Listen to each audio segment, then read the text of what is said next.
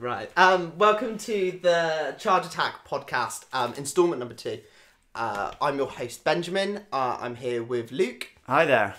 And also Elliot. We've got 3 of us today. Hello there. Hello. So loads has happened in the past week. We've got some very important things to tell you. Predominantly, there has been 3 individual shows by each of the main console competitors: Nintendo, Xbox, and PlayStation. Which we'll get onto in a second. But first of all, this week we have been playing Sekiro. We did talk about it last week on the podcast. What are your thoughts, Luke?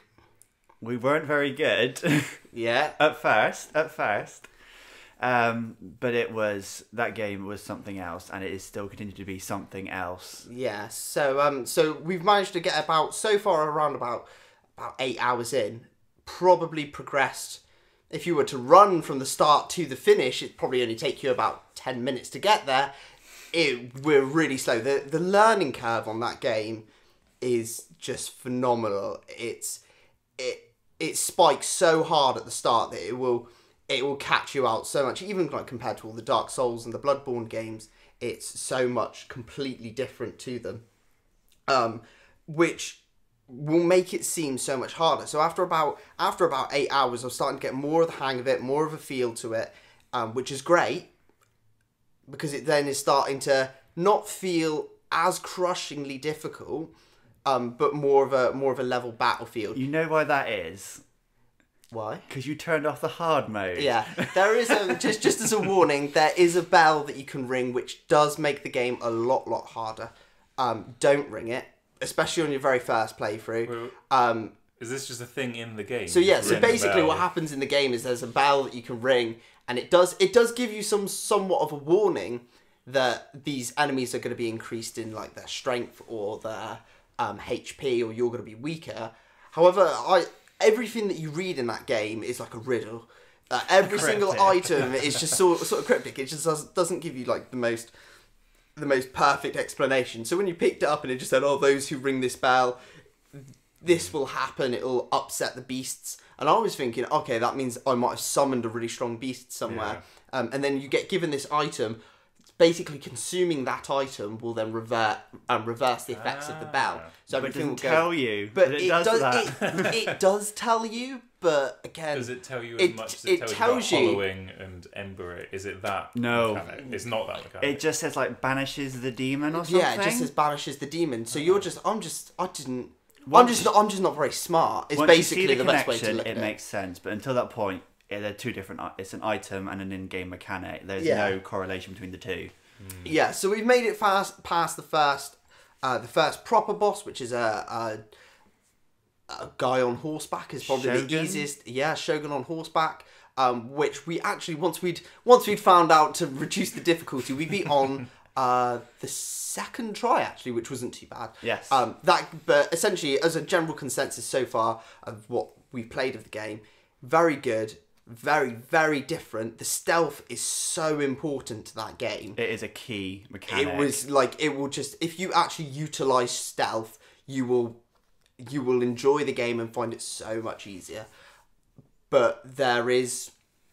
You can't rely on it. It will give you a few enemies to set up for a stealth kill to thin the herd, but then sometimes you just got to go and you've got to have a... You can't play the whole game as a stealth game. No. You just have... It gives you a major advantage. It stops you being swarmed right from the get-go and then literally surrounded. Yeah, that's the easiest way to put it. And then it is exactly the same as all the Dark Souls and the Bloodborne game, in the sense that you will beat a boss and you will feel like a king, and you'll feel amazing. And you go, "Oh, don't care about any of the smaller enemies. Don't care about anything." Until you get to the next boss. Until you get to the next boss. Even then, like we spent about half an hour just trying to take down one giant because one of his grab attacks kills you in one hit. We spent about half an hour, eventually beat him. Like, you feel like you can take on anything. You deflect all the moves correctly. Yeah. You deal with every single aspect of that perfectly. You then go against one simple enemy with just a sword, and somehow you still manage to mess up and just get destroyed. That pike wielder guy in the robes, he was something else beyond anything we've seen in the game so far. He wasn't anything special. He was just a normal enemy, but was just... And he just tore through us every single time. And it's just one of those things. We will continue to stream that game and show it on our Twitch whenever we get the chance to play it. It's usually on weekends from 5 o'clock onwards. We like to stream. And what I'll do is the moment that I've finished completing it is I will write a review and a detail on what's the best way to approach it and if it's worth buying. Yeah. So thoughts so far, liking it more or less than Bloodborne or Dark Souls? It's a different category for me. Really? It's hard. It's hard to throw them in because they are so like in so many ways. But then this one is so different. Yeah. It has the base mechanic of the dying and the respawning of Dark Souls, but the combat is completely different. Instead of stamina, you have the poise bars, which you've got to keep up, posture, as opposed to keep called, your isn't it? posture. In this damage. One, Whereas that, obviously, Dark Souls never had that. To like a bar, obviously you could... It had it, but God knows stagger. what it did. Yeah, I'm pretty sure they even proved in Dark Souls 2 that the poise bar actually didn't do anything at all. You could stagger an enemy if you sort of hit them enough, but there was never any indicator of how close you were to getting to them. It's a case of just getting a lot of damage out quickly. Part of this, you've got that bar, and it's a case of lower their health, the slower they'll get their posture back. So obviously when it goes into red, then you got to keep it up. Yeah, but it didn't. That was the thing is we're going along all this time and we're fighting some of the stronger enemies, and obviously you have to break their posture. Yeah. We at no point did it mention the fact that to break the posture obviously will go down. Like it's like a bar; it slowly goes down over time when you're not, recovers if you're not attacking. But at no point did the game. At no point. For the first 8 hours of this gameplay that we've done, did it decide to mention that the lower the enemy's health, the slower it will reduce, which is probably quite vital information. Is that woman with the little blades that turned up, and we were like, exactly. Who's she? It's like, oh, she's really fast. Yeah. And so you had to chip away at her health so that she wouldn't get her poise back really quickly. Yeah. So it's not a case of just gunning for the poise. Then you've got to chip away the health. There are times where you have to focus on health. Yeah, but like you do just sounds love like going Final for Fantasy 13 to me. It's not just because it's going health, for the stagger, isn't it? Yeah. So but yeah, in like respect to like where it stands in the blood in my preferences on what game, so far the way I'm feeling it is I'd say it's sort of on par with Bloodborne. So and the way I personally rank the Bloodborne and Souls games is Dark Souls 1 pretty much is just etched right at the top. Then just after that is Bloodborne, and I would say it's on par with that. And then Dark Souls 3 is a tiny bit just behind them, and then Dark Souls 2. Unfortunately, Dark Souls 2 is just a little bit further down. Demon Souls, I like that game. I'd say maybe that one's probably on par with Dark Souls 2. Demon Souls was a great introduction to this universe and what From Software is capable of. I think that showed basically what they can make, and it was where they went to with Dark Souls is basically them going, okay, people like this aspect, like this aspect. This is what we can do with it. Demon Souls. And Dark Souls is, especially Dark Souls 1, that is, although really easy to beat when you know like what you're doing a little bit more. That my first playthrough of that, easily a good 90 hours, because you run around not realising that humanity is actually something you should use in the game. 20 hours for the Taurus Demon. Yeah, exactly. Yeah. 20 hours for one boss. Which is just ridiculous, unacceptable. Really. But so the game doesn't hold your hand in the fact that you have to climb up the ladder, jump off the tower onto its head. You just think, I'm just going to hack away at its feet. Yeah. And then get stepped on. Which is why the From Software games are so unique. But then that's probably why they didn't want to give away quite too early on was about the posture breaking. And just finally, just before we finish this subject, the grappling in Sekiro, really does add another layer to that game. It is so much fun. It's so Does it fluid feel and so good? much. Yeah, just like when you've got like 6 in a row and you just grapple your No, way no, along, just don't, and yeah. like everybody can like like you can see all the guards just sort of like watching you, just going, "What the fuck's that?" sort of thing. It is fun, and having the versatility, Yeah. it does really give you a like really interesting sort of depth. Gives you more options than you'd expect. Not of a only single... is it, I guess, a mechanic for getting kills and things, but it also opens up options for different pathways to certain areas. Yeah, 'Cause we going- went the wrong way round. We found a hidden entrance on a cliff.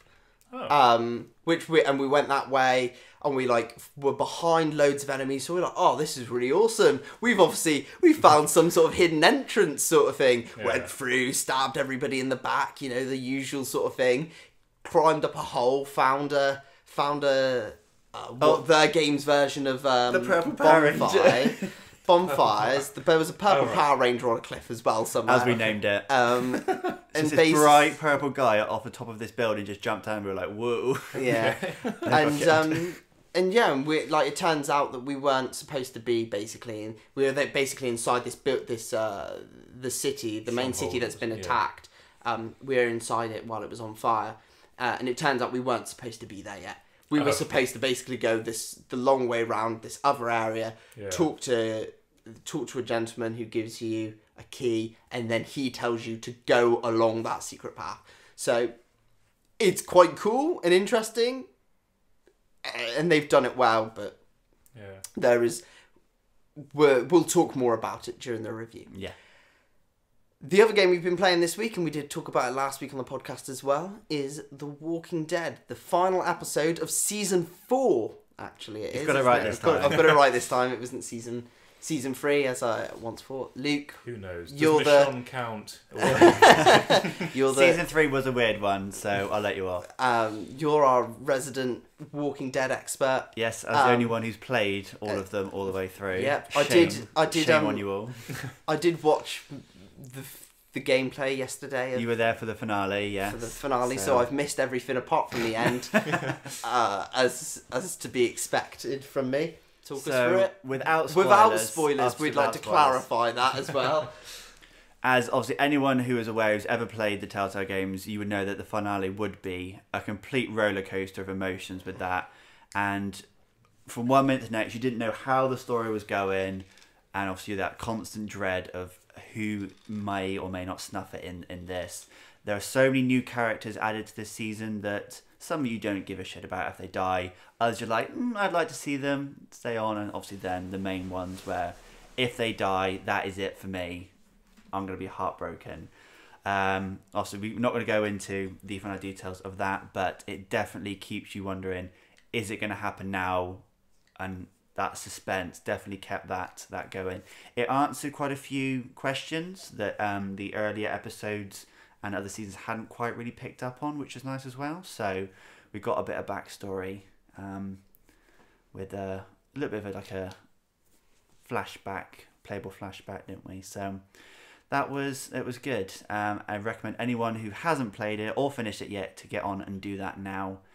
But yeah, it was very sad to see it end after playing those games for years and almost growing up with the characters. How many years has it been going? Oh, I remember being in school when I was playing season 1. Season 1 must have been 2007 or 8. It's a long time ago. Yeah, I didn't realise.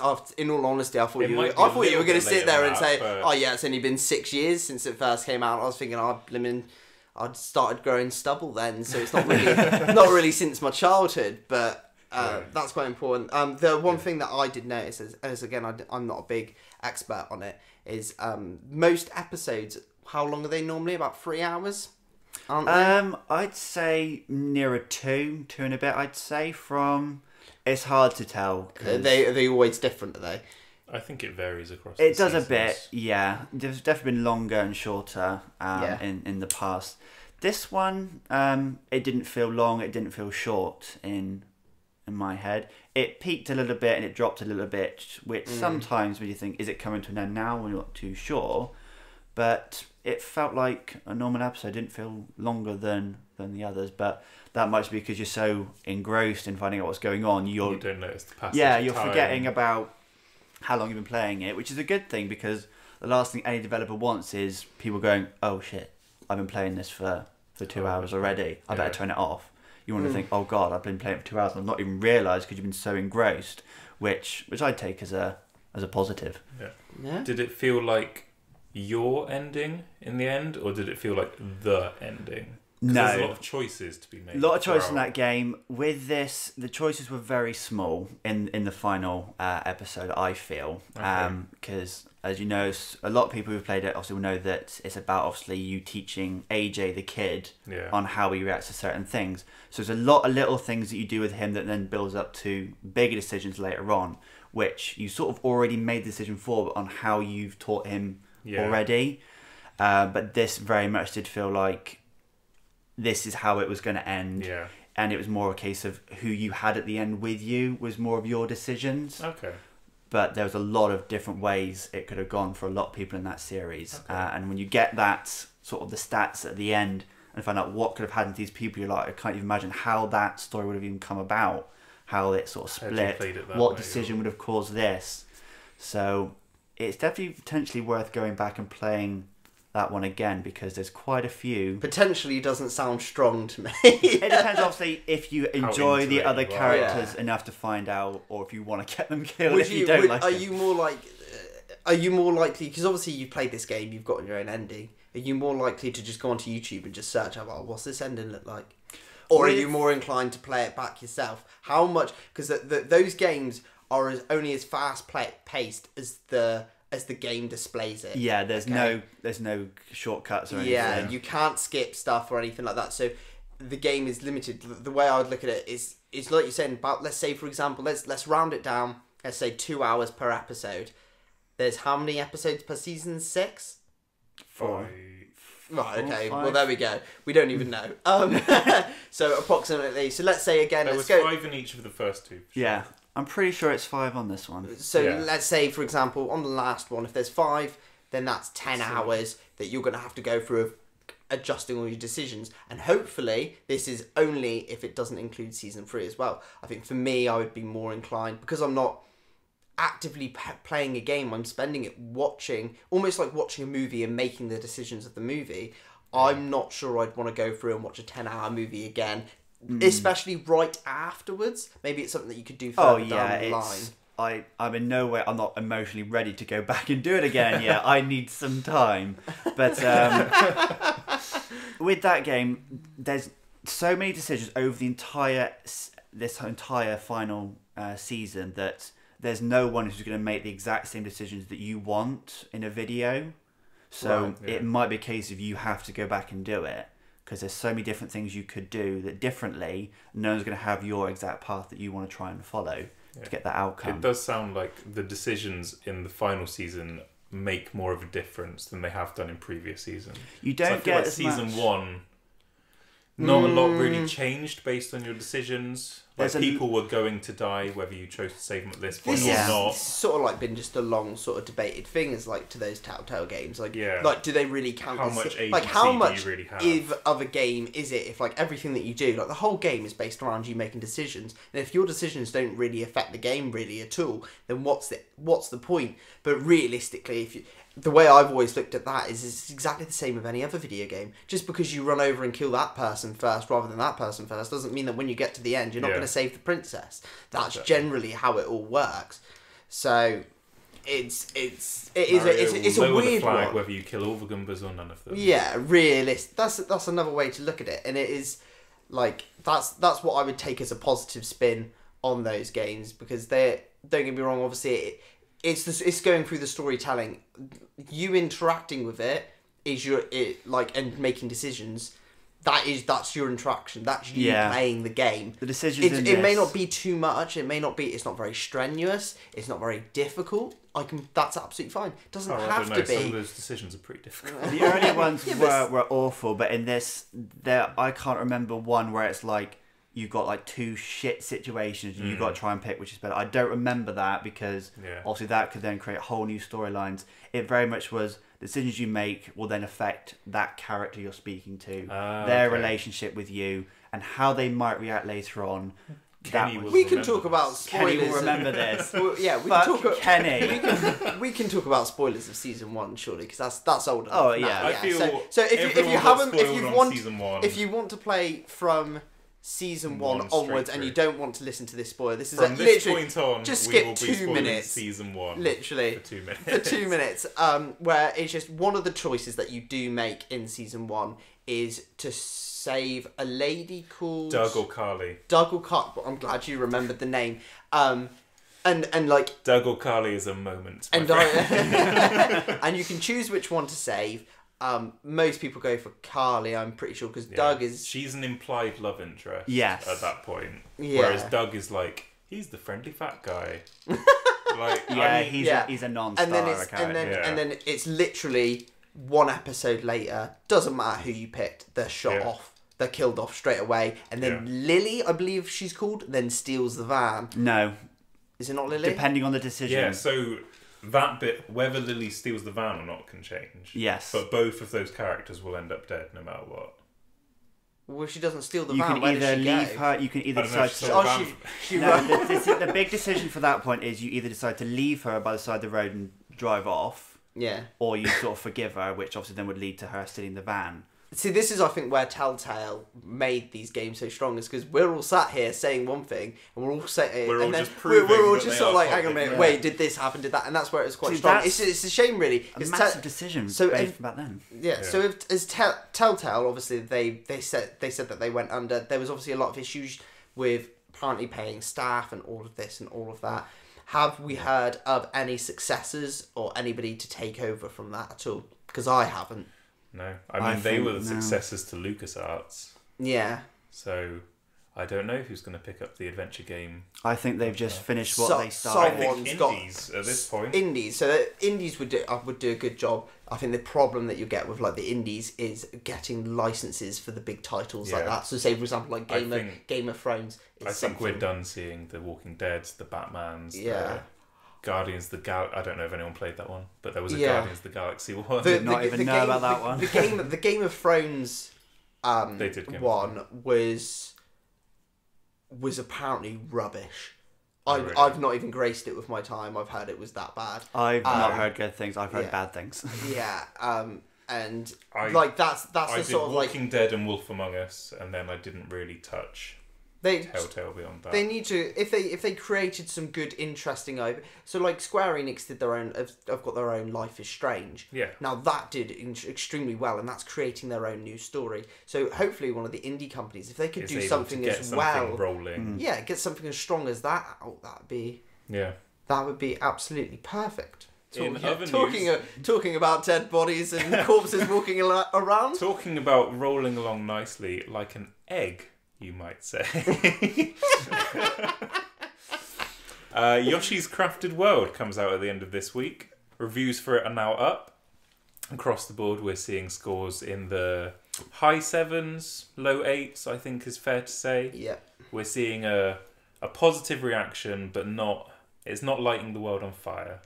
Yeah. But I don't think I don't know what people expect. A Yoshi's World is not the sort of thing where you're gonna come home and say to your mate, have you heard how good Yoshi's World is? We were never looking at God of War. What God of War sort of levels of Yoshi? Yeah, Yoshi going along with Poochie, like yeah. I mean, it's like from the we've used the IGN review as our basis for this. So we followed and taken his notes and seen his gameplay. We haven't been able to play it ourselves as it hasn't been released, but it is being released this Friday, which is the 29th of March.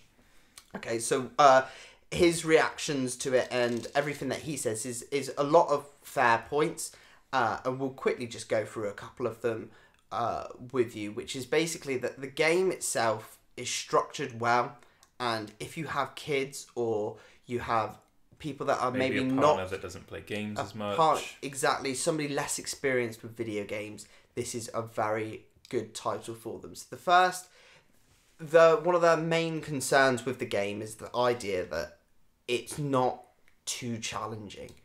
But what could you really expect from a Yoshi Woolly Nintendo World know game? what they're doing with Yoshi and with Kirby.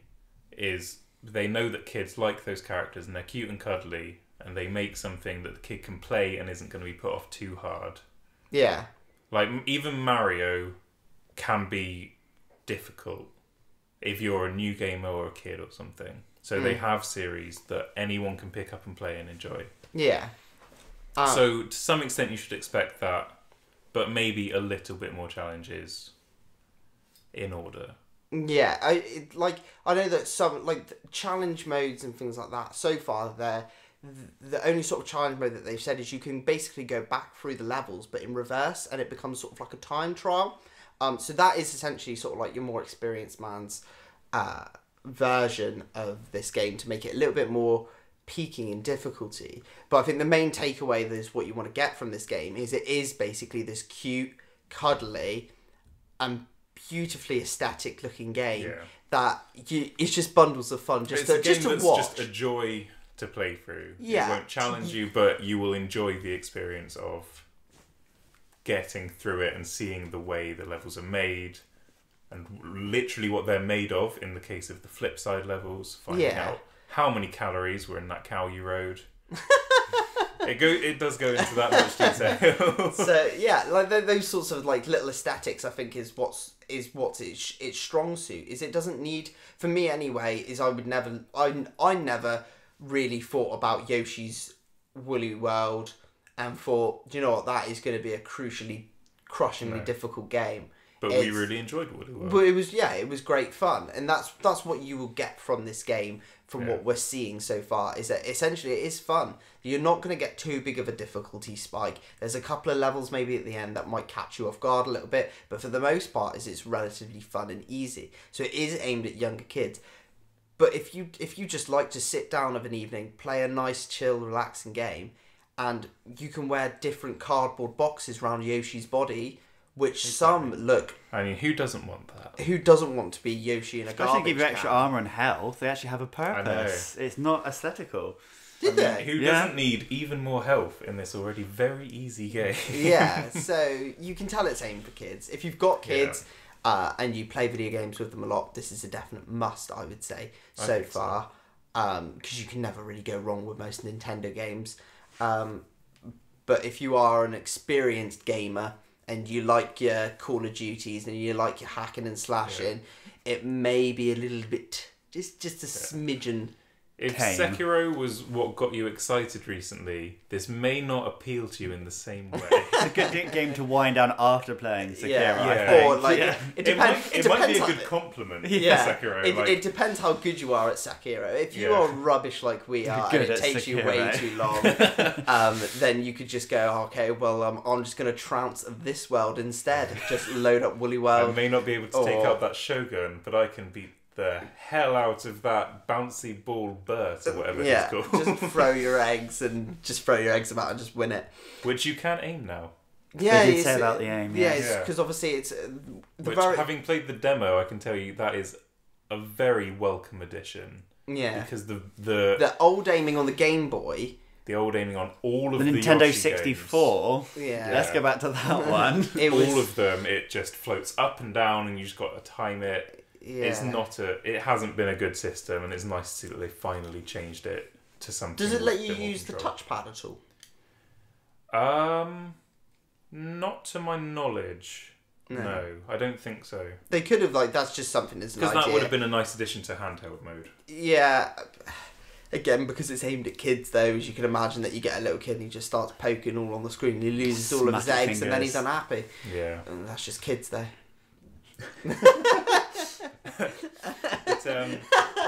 We'll drop that subject there. We'll stop dissing on kids in case anyone does have them. We don't want to dig too just in case someone has a kid.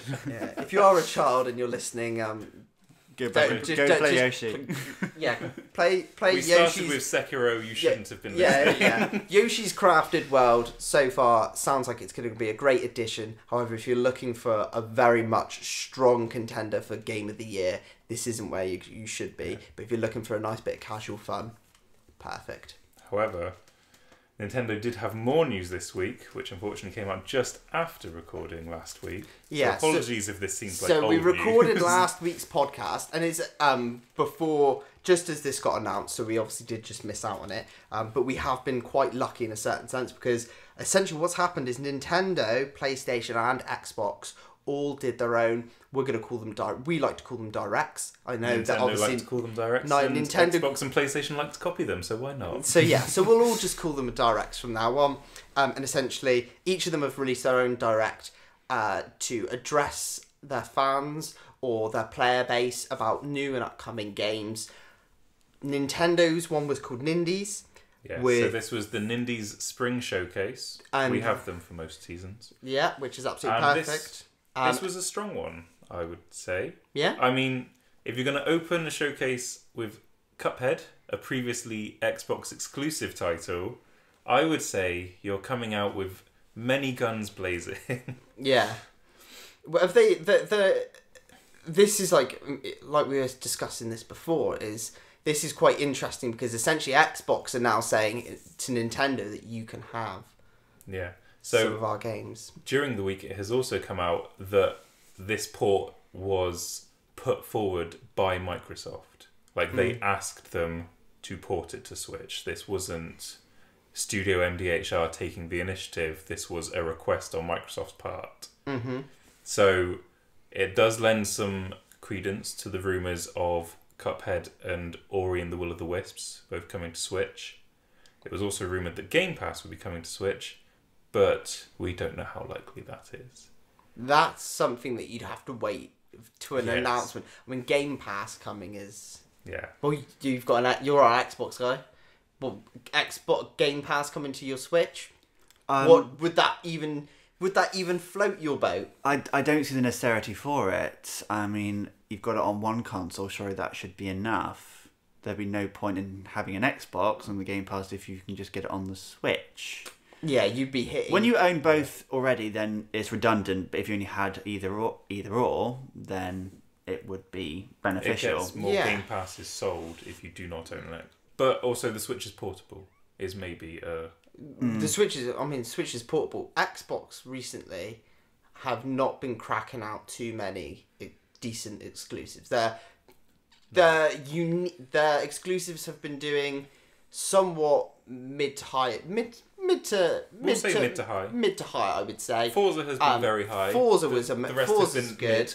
mid. We had Crackdown, which didn't do so well. Yeah, which was something that they built up for ages as well, which was a big sort of shame. And then you had something like Sea of Thieves, which had the potential to be unbelievably amazing, and it's my biggest did not do that. disappointment for 2018. The biggest disappointment. So if they brought this, if you could get like all the best aspects of Xbox Game Pass, and you got it on Switch, why would anybody go and pick up an Xbox? Precisely. They are. I mean, the potentially- Xbox does have don't get me wrong, it's the most powerful console. They'll still have a couple of decent exclusives. Someone's watched the adverts. Someone might have watched the advert. There is the Switch, however, has the Nintendo have always played the game of we may not have the power, we may not have we'll the hardware. let the two other boys play for power, and we'll Sit put out back the here games, and we'll make some, because they've got such an immense history with obviously all of their characters from Smash Brothers. We'll just leave it at that. That's the easiest way to describe it, really. They've got all of this history. So why, if enough games ran well enough on a Switch, there would be no need for an There'd be little Xbox. reason for the Xbox. Like, because then essentially what you do is you just get a Switch, and then if you wanted those high-end games, you get a PlayStation, so you can play your Call of Duties.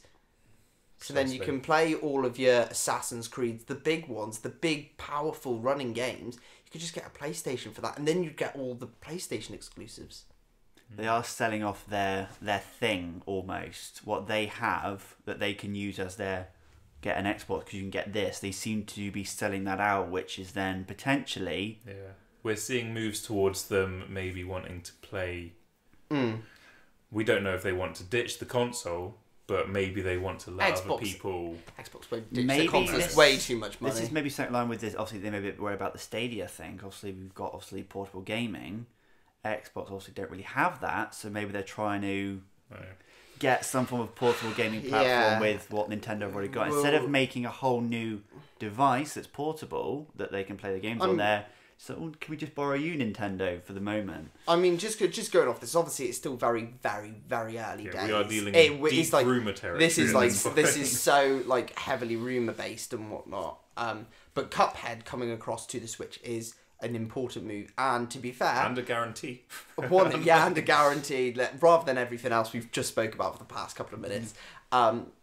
Cuphead is perfect for the Switch. Cuphead is perfect. That is exactly what the Switch was made for. Yeah, they are the same color as the Joy-Cons that came with your Switch, unless you're a boring person that got grey ones. Yeah, just call out all the people that have bought grey, all that bought grey Joy-Cons. They know who they are. I played. They know what they did. I played through Cuphead. I thoroughly enjoyed it. I love that game. I think it is great fun.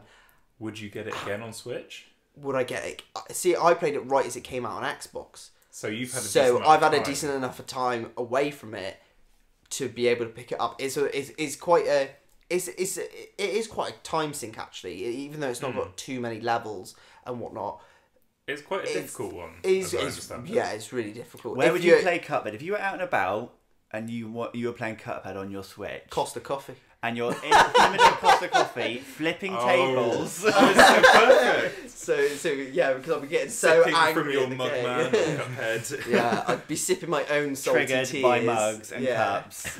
I'd start just throwing mugs at the ball and just say, "You mocking me?" It writes itself. Did either of you two play Cuphead at all when it first came out? No. I followed it intensely. But I do not own an Xbox One, so I did not. That game is again, it's one of those ones where it's styled like 1930s cartoons. It looks amazing. This will be my Got time. Mickey Mouse vibes all over it. Yeah, so you're going to be getting this as it comes out. I will be getting this soon after release, I imagine. Yeah, which is great. You've got to tell me how you get on with that because I get the feeling you will struggle. What about you? Anything that I've not done well on Mega Man. I don't bode well for this one. But to be fair, Mega Man's probably on an even bigger level. To be fair. What about you, Luke? You thinking about it? If I did get the game, I would get it on the Xbox. All right, okay. So because it's been out for a year already, you're basically saying no, I'm not going to go out. I wouldn't because I have my Switch for the games that I can only get on Switch. Yeah. If I can, I have my set consoles and things, which is probably prehistoric in some people's heads, but that's just, I think a lot of people play the two console version of games. They have either the PS4 or the Xbox One, and then they get the Switch for on the go and for the Mario and Zelda and stuff. Yeah. But smaller than Mario and Zelda, there were other games announced in this Nindy showcase, not just Cuphead, but that is the one we care about the most. That's what was first out the bat with them, so we thought we'd start with that. I would say by far and away the biggest announcement of these small games. Yeah. But we did see a game called The Red Lantern announced. This piqued many of our interests. This is a game based on the Iditarod, which you won't have heard of, I imagine. But it is a dog sledding game. I don't even know if that's fair to say. But dog sledding is the basis of this game. That's what we've been told so far, isn't it? Yeah. I get a van, I get the some voice dogs. actress is got a beautiful voice. She will be what sells this game. She's selling She's it for already me. one of the things that they've shown to sell the game with. Yeah, so yeah, my only concerns with that is that everything that they've because it's an indie game and the way it's structured is it what it's displaying to me is that look, you can heal your bandages, you can do hunting, and you can do your dog sledding and look after your dogs. The way I'm viewing it is at some point you will tend to your dogs and heal a bandage wound and do a hunt. It seems very linear rather than the way I feel like the trailer was trying to get across to me is it was trying to say like these are possible. This is what you can do within this game. However, I'm taking away from it is this is what you will do when you're playing this story, not making it something that, like, if you get injured, you can do this to save yourself. You'll be like, oh, at some point you will get injured and you will do this. Your dogs are dying already. We've not even The trailer immediately shows straight out the back. Yeah. painful dog death. This is not PG-13. No. This is hardcore, No, it is not. 18, adult Nintendo rating. have stepped away from the days of putting sweat in Mortal Kombat instead of blood. Oh, yeah. And they've now showed a dog getting mauled Yes. on TV. Dog bear murder. A is cartoon now dog, fucking- we'll put that out there, but still. Yeah. It's not a real dog. No. But yeah, there are in the trailer it does mention that there are procedurally generated elements. So I think perhaps this is a game where you will die and have to start again. Ooh. And perhaps the journey to complete the Idis World will be different. That's be so sad, replacing a dog like every 5 minutes when it dies. Yeah. You'd get used to it. You'd be like, It'd oh, just be I like wanna picking. take this I one didn't to even its think death. about It's that. like picking and Do you flicking. get, do you get a just don't catalogue? even. You just don't even realise you're doing it. No. You just oh, it's All dead. it It's got would a be, note you just on like it. look back over this massive mountain that you've just slid over. It would just be a trail of like dog burial sites. That's You all reach it a would point, be. this nicely voiced woman that you play as has now grown a beard and turned all gruff, and she's like, I don't even name the dogs anymore. She's just so desensitized, dehumanized to the whole thing. Yeah. But speaking of being dehumanized to bodies, we did see a reasonably sized look at Katana Zero. That one was very interesting. Mm-hmm. We're not sure if there is a time play mechanic in there, but there is something going on there. And the instant deaths in that also seem to lend a real sense of needing to plan and to learn your way through levels in that, which, I mean, it appeals to me. I don't know. That captured me instantly. Reminds me of Super Meat Boy. I was about With to the, say oh, that. yeah, with the instant So I feel respawn. that's really what we're seeing is that Yeah, a new sort of outlook, and it looks cool. it does look cool. They mentioned the time concept with like you can reflect things. How that exactly works, they haven't mentioned. If it's like a trigger thing or if it happens Yeah, it's automatically. unclear if you control your bullet time or not, but I think it looks fun. And Yeah. that one comes out same day as Cuphead, April 18th, Yeah. so not too long to wait. Yeah, I mean less than a month, literally 3 weeks. Yeah. Let's assume that's No, correct. it is 3 weeks. Okay. It's 3 weeks. 3 weeks on the Friday. We're recording this on a Thursday, There we so go. we may have missed. Apologies for not covering the large news that happened on Friday when you're listening to this. Yes. So a couple of other games there were many games announced in this Nindy Showcase, but in the summer, the ones we noticed were Bloodroots. Yep. That's coming out. Play as a hairy wolf man, and you can destroy people with everything you find. Now we know where he got his wolves from. All the dead bodies. Yeah. As a reverse segue. And then with hopefully less dog death, there is Rad. from Rad. The lovely Double Fine. So, like you were saying before, that Double Fine have got quite a good reputation. They've made some. Yes. When Some I heard pretty Double cool Fine, ones. I had expectations. Did you think Brutal Legend 2 at all when you saw it? You get that sort of I feel did from not it think- actually. There is a little bit of a Brutal Legend feel to I'll it. tell you what, Jack Black needs to I come. would've- Jack Black, he's doing his YouTube career now, so he needs Yeah. to come back really. I must say, I would have been much more excited about Brutal Legend 2 than Yeah, I was about Rad. Rad wouldn't be an indie did game. not light my world on fire.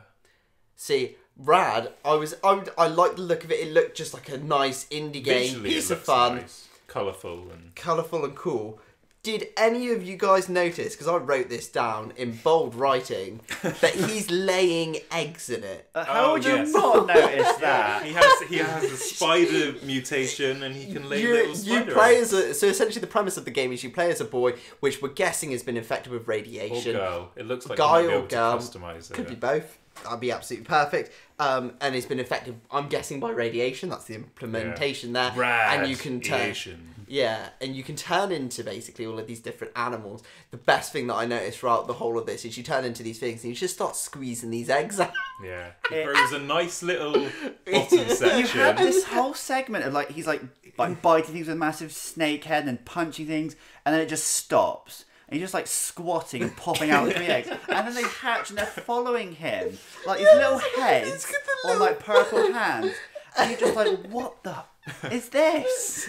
Like, I do mean, you summon it them works and they go forward? with the style of the game, I feel. It's not out of place, it just takes you back. I mean, I didn't notice it until rewatching the trailer, but earlier on he does have a boomerang arm. I.e., he throws his arm because it is now a boomerang. You know what animal that is, though, don't you? Praying mantis. They've got little pincers that are like boomerangs. Like the little enemies in Sonic. They throw their little... Yeah, that's totally what I meant. Sonic fans know what I'm talking about. But yeah, so Rad is Rad is coming. Maybe you're excited. Maybe you're you're not. excited. Please, Luke, maintain. yeah. I just envisioned that tube thing. I think the music for that was really Was good. nice. I think it's got a nice style to it. I'm just yeah. not sure how it will play. We'll wait until find out more if Yeah, that's something I you'll think buy that'll into. be a wait for review. Is my early Yeah. impressions of it. But lastly, it's probably the second biggest part of the Nindies. It was the announcement of Cadence of Hyrule. Now, for those not in the know, this is a spiritual successor of sorts to Crypt of the Necromancer. It is made by the team that made Crypt of the Necromancer, but it now features Link and Zelda from The Legend of Zelda and is set in Hyrule. This is uncharted territory for Nindies. None of them have really been using Nintendo properties yet. How do we feel about this? It looks fun. I like the rhythm. I just Yeah. like the beat. Yeah. Zelda, What was Zelda that music. game? Like, it's like Dungeon Disco or something. You had Dungeon to jump. Disco. You had to jump on the beat to this. You only move, and if you didn't do it in time or something, some shit happened. I get that sort of vibe from it. The whole beat in the I moving. feel like you might actually be describing Crypt of the Necromancer. It might actually Turns out it's Dungeon Disco all along. be. There's people in a dungeon looking thing, and there's like flashing lights on the floor. Yeah, we were Yeah, discussing this sounds a lot. we were discussing this before, where obviously because it's sort of like a rhythm action game where essentially like with every time you make a move, chances are the enemies will make a move then, and then essentially you just then move attack, or move, make your judgment, use an item sort of thing. Yeah. When you watch Part action game, part tactics game because you know when moves are going. Part guitar yeah, hero. exactly, and then obviously you Part have Guitar to Hero. yeah, you have Yeah, to you keep can't up with the ignore the rhythm and rhythm everything. What goes really well with this is like we discussed this before the podcast is that the music from The Legend of Zelda Yeah, that is some iconic music. is iconic and really good. And the moment that you see this game, if you haven't seen it already, It's beautiful to look at as well. It's got the Crypt aesthetic. of the Necromancer looks alright. This looks so much better. Before it even said that Link and Zelda was in it, I was watching this just sort of like, what sort of Legend of Zelda spin-off is this? And turns out it was really? sort of thing because it looks It exactly looks a little bit like Link what you to the Past. should think. But because the music is so good as well, Yeah. it just means that you'll just be way more enveloped into it. So even though they bring in this new character, obviously you can play as Link and you can play as Zelda, which is great. They and also will probably quite new to play as Zelda. yeah. They haven't done that often. Super Smash Brothers, but Okay, the in Zelda games you do not often oh, play as okay, Zelda. yeah. So which is quite cool. I think it's a good opening and a good start to it. I'm interested to see more of that and more of like how it's like because I'd never played its predecessor, so I don't really know what's available. I mean, I am more interested in the predecessor now that I've seen that Nintendo have taken that level of interest in this that they're letting them work with their IPs. Yeah, that's looking like the best thing, and that's also coming in spring 2019. Yeah, so soon. relatively soon. It's going to have to be relatively soon because we're getting into summer now. Exactly. Fingers crossed for a Song of Storms being in there somewhere. Yeah, Love me that tune. that is an up, down, left, right. That is. That's not genuinely the code for it. I don't remember the code. If that was the code, please just let us know, because that literally would have been amazing. That would make your day. On the 25th of March this month, so in the past week, we had PlayStation's own little direct that came out. State of Play. State of Play. First of all, just to point out, this video has not got a lot of likes on YouTube. A lot of people are a little bit angry or upset about it, which we will talk about at the end of this anyway. But first of all, so what they decided to do is this is their very first way of doing a direct to the players or to their audience base, because essentially they're not at E3 this year. So but obviously they're skipping E3. They seem to be adopting a Nintendo-like model. Yeah, I think that would be fair. I think Nintendo still might be at E3 this year. They are. Exactly. So they're doing the best of both worlds. PlayStation very strong ahead in this game, in this console war at the moment. So they are deciding to carve their own path. At this point. Yeah. So with the state of play in mind, and this being their very first episode, people probably had big things and big ideas as to what it could have been. Maybe too big. So we started this off with an Iron Man VR. So a lot of these games that are shown that were showcased here. You can't hear him, but Luke is shaking his head in frustration. So a lot of this state of play, obviously, this was not just for indies either. This was for literally everything across the board, any kind of game that PlayStation wants to do. But a lot of it did focus on VR. So we started off with Iron Man VR. Now, the very, very first thing that it shows of state of play is a CGI FMV of a gentleman talking to a lady on a plane. He gets ripped out the plane, puts on the Iron Man suit, and it shows him flying through the air. It then cuts to gameplay, and you can really, really tell the difference. It's literally just a static screen with a couple of arms moving about, and what is obviously somebody pressing a couple of buttons. I mean, Marvel is massive at the moment. It's the biggest thing around. The continued relationship of PlayStation and Marvel is the positive to take from this one, I feel.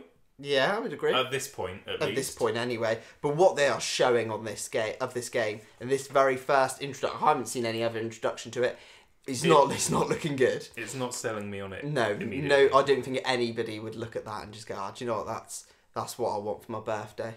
That's it, Daddy. In the 2 seconds of gameplay that you saw, even that's already convinced me there's no replayability other than that 2 seconds. It's blows up. There's nothing to it. Yeah. Wait. The hands they come out in front of the screen. They do nothing to react to shooting something. Yeah.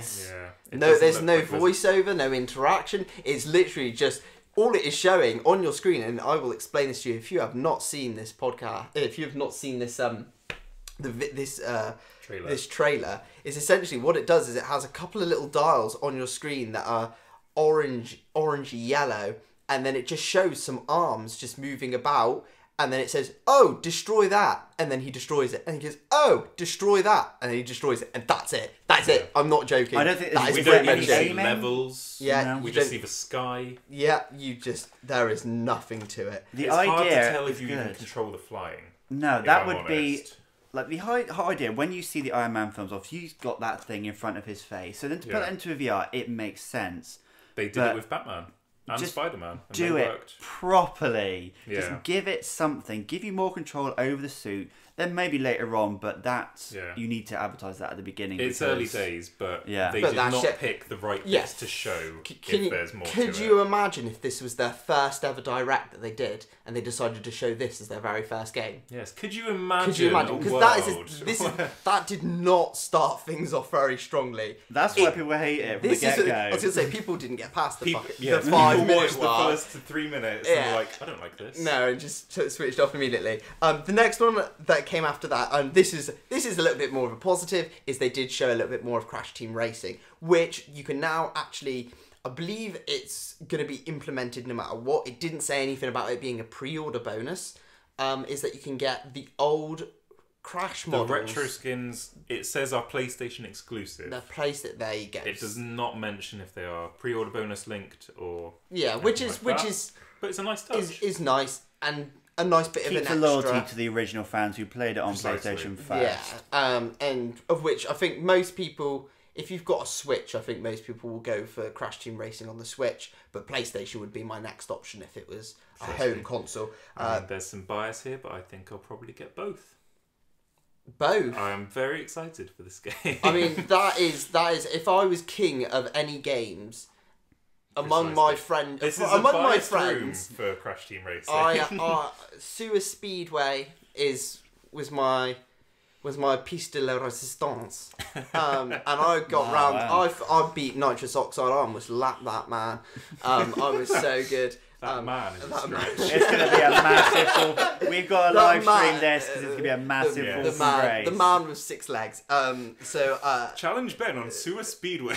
Yeah, we'll make it We'll make it like a bidding war for charity or something. Whoever donates the most money to charity, I'll beat you at. I'll show you. I'll show you who's boss. Pay this person to beat me at a video game. Yeah. So they showed a little bit more of Crash Bandicoot, or Crash Team Racing, which looks is still looking really good. If they keep it as strong and feeling as fluent as the Crash Team Racing original, there'll be no problems with this at all. They're bringing over maps from Nitro Kart as well. They are bringing Nitro which Kart. is really The cool. trailer does not make this very clear, but they Yeah. have since clarified that all tracks, I think it's 18 tracks from Crash Nitro Kart will be rezzed up and made to fit the style of the original Crash Team Racing and will be added to this game. Yeah, that's really cool. It's very cool. I don't know if they'll be involved in the story mode at all or not. This is the sort of thing that I wanted them to do with the original Crash trilogy when they remade it. I never picked that up just off the premise of I've played all the original Crashes,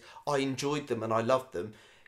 It doesn't add anything. You're not adding anything to it for me too much, so why on earth do I need to pick it up? So this is adding. So this is not only reaching out to those people that are like, oh, Crash Bandicoot, I love that, or they're going to the people, oh, I played Crash Team Racing when I was younger. It's now appealing to those people that still play it to this day and still destroy Nitrous Oxide on Sewer Speedway.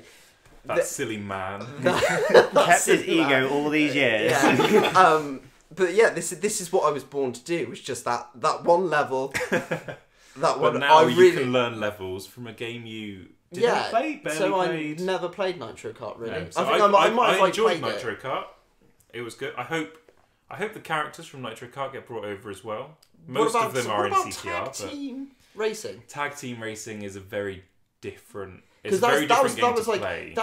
isn't there some parts of that? Correct me if I'm wrong here, where you actually come off of the cart and start jumping. Yeah, so the story mode in Tag Team Racing, you play like a normal Crash Bandicoot. Just ignore me then. Just ignore it. That's also, not the at all tracks are relevant. designed very differently. Yeah, okay. So that's absolutely fine. So, but like, they're going in the right direction with this, and I think showing a little bit more. They're showing a little bit more, but not too much. Showing us a nice little extra of this is what the polygon. This is the polygon skin, essentially, where it looks a little bit dated. Looks really cool. They've just left it at that. Showed you a little bit more of the tracks. Yeah. It's perfect. Absolutely perfect. The next big one that they talked about was No Man's Sky.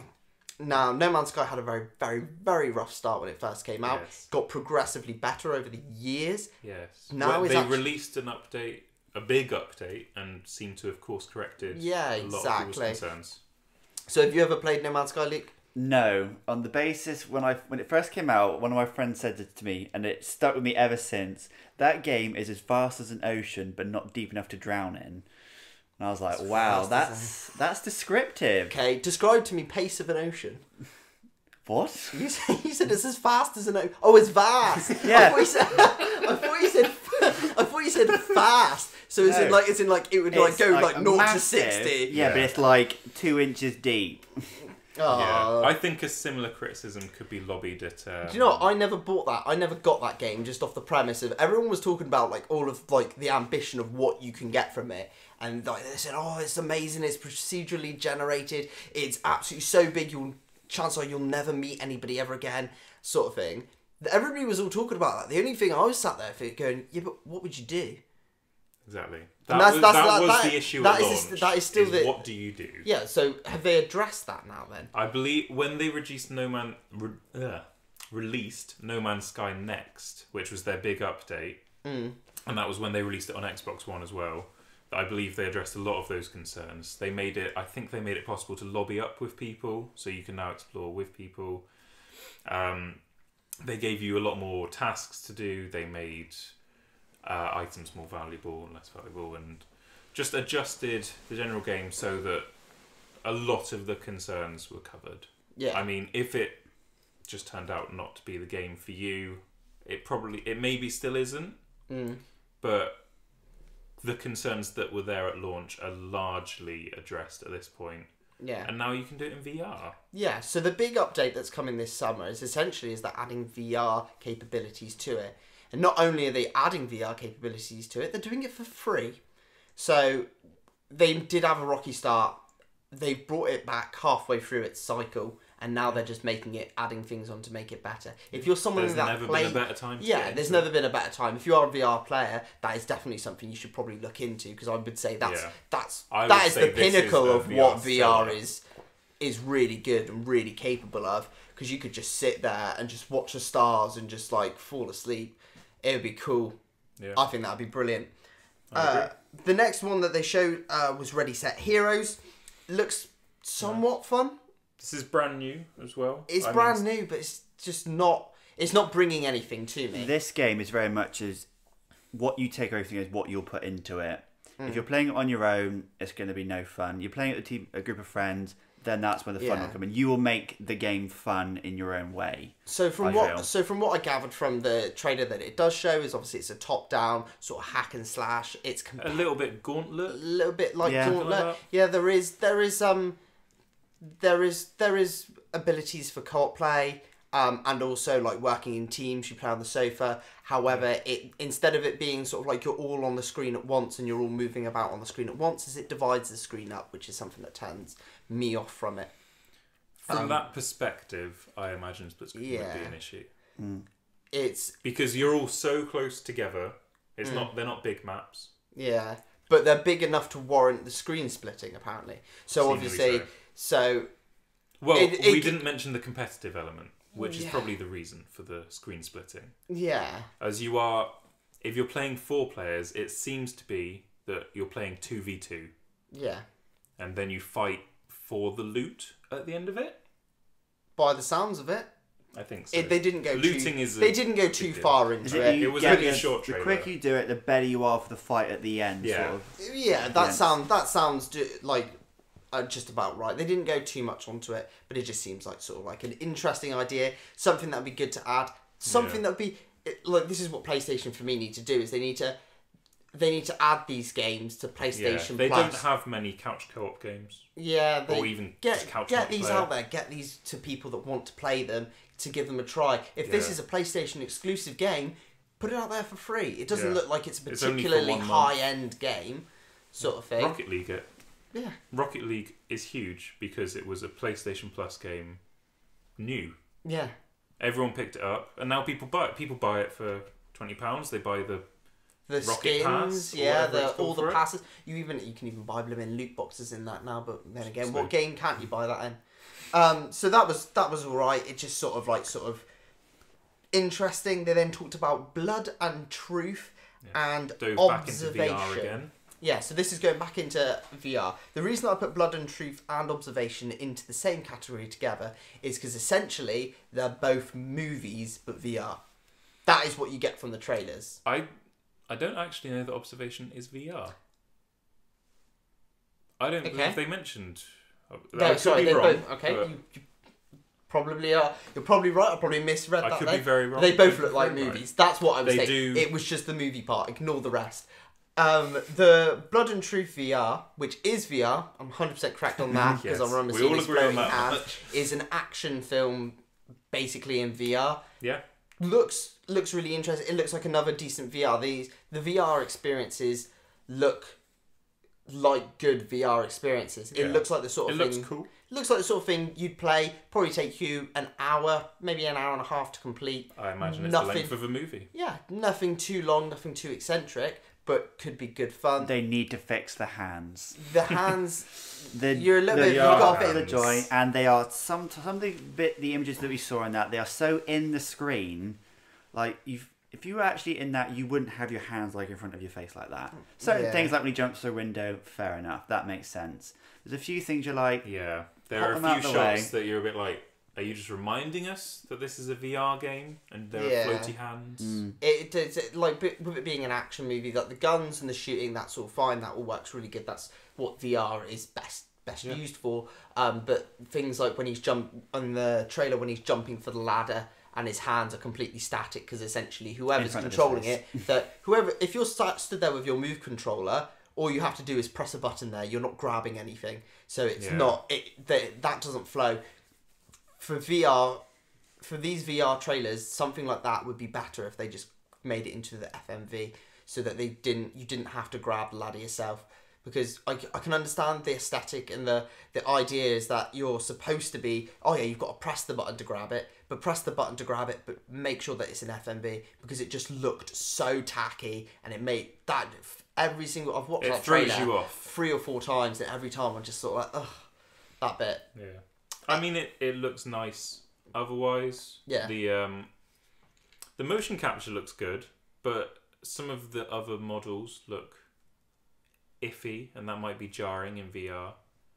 I found the hair very off-putting throughout the trailer. I guess it's again, it's indie, isn't it? It's like they haven't got these big, massive they're not the budgets. biggest studio in the world. So you give them credit. It's so far, it looks like it's worth your time if you've got VR. None of us do. I agree. So we will avoid it until we get VR. We are not really the ones that should be judging it, but we are. And then the other game that was Observation was the next one. The reason that I linked these two together is because the way that they are displayed is they are shown just sort of like the sort of movie a trailer you would see in a movie theatre. You could adjust them and they could very well be movie trailers. Yeah, just with small little tweaks, especially Observation, is it gives off a sci-fi horror feel to it. Feels like Alien or something. Feels like Alien, and it does just really. It doesn't explain any of the gameplay or anything like that. So we were discussing this, and what have you, Luke? You got any views on it that you like the look of? Not really. It's didn't stick out to me straight away. So it might be worth a go. But I'm not a massive VR player anyway. This isn't VR. We just discussed. Oh yeah. Yeah. Or it might be. It might be, or it might. To be fair, it'll end up coming to VR at some point. Yeah, this would be a good game to. It didn't grab VR me, if it's not. so I definitely want to see a bit more of it first before I. Yeah. Indie games normally I'm really intrigued by how this one controls. Yeah, we're not, because it doesn't show anything. It's all off speculation. Me and Elliot were deciding that it potentially looks a little bit like, it might be like its own version of like Five Nights at Freddy's sort of thing, where you're controlling the cameras and you're actually controlling the observation deck, rather than the human herself, and you have to like sort of maybe like guide her through it. There's so many ideas that you can get from it. I think that independent games like this is it's all good and well making this really awesome horror looking trailer, but I need some gameplay if you want me to commit to a smaller title, which is great. But talking about Five Nights at Freddy's, that was also announced as well. Yeah. So this is coming to VR. This one is VR. Definitely got that right. And this is Five Nights at Freddy's VR. Which looks really cool. I've never been a big, massive fan of the... This is not a room with Five Nights at Freddy's fans. Yeah. But... Any YouTubers you've watched play them? I've seen loads of people play it. It's going to get the reaction off of that jump scare. They were known for their jump scares back when they came out. They were good jump scares for a lot of people. And putting it in VR will just add that. Yeah. I think it's probably going to be the best way to play Five Nights at Freddy's. Mm. I mean, you're not going to get much more immersed than right there in the cockpit, as it were. Yeah, you are very static, and you could only really sort of move the head or put something in front of your face. Not a lot of room for motion sickness in there. You say that, but I'm sure there is. Someone will Chucky everywhere. Of which is weird, because there is Chuck E. Cheese. It's all for the Isn't there a Chuck E. Cheese robot in there as well? Possibly. I mean, it's very much based on Chuck E. Cheese. Yeah. As we understand it from it's the like British a mouse shore. or something, isn't it? Yeah, as British people who don't have Chuck E. Cheese, we seem to know a lot. This this iteration of this game also comes with a lot of new levels apparently as well. Which so it means that even old fans, if you played the first game, another reason to come back, another reason to get VR, get a PlayStation. That's basically what they're saying there. The next game that came out that they showed was Concrete Genie. It looks cool.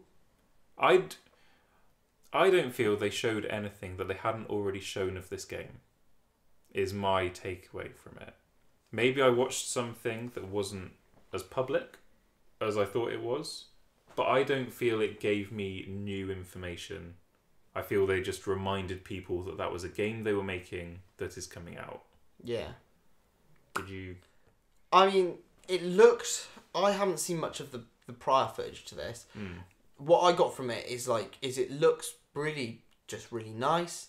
Looks really fun. I like the drawing mechanics. But what I think would be the major thing in this, and you might know the answer to this then, is the drawings that you do in it, are they personalised or are they sort of set? Does it say, oh no, you have to draw like this, and it will give you a guidance line as to how you're supposed to draw it, and then you will create the creature that the game wants you to create? So the monsters, from what I've seen, you pick parts for them, like you decide you have like a selector, almost like Little Big Planet, I think would be the most apt comparison, and you can choose what ears it has, what types of eyes, and how many, and its mouth and all that stuff, and then you seemingly draw the sort of general body shape of it, and determine what type of monster it is, and that determines how it plays and what it's used for.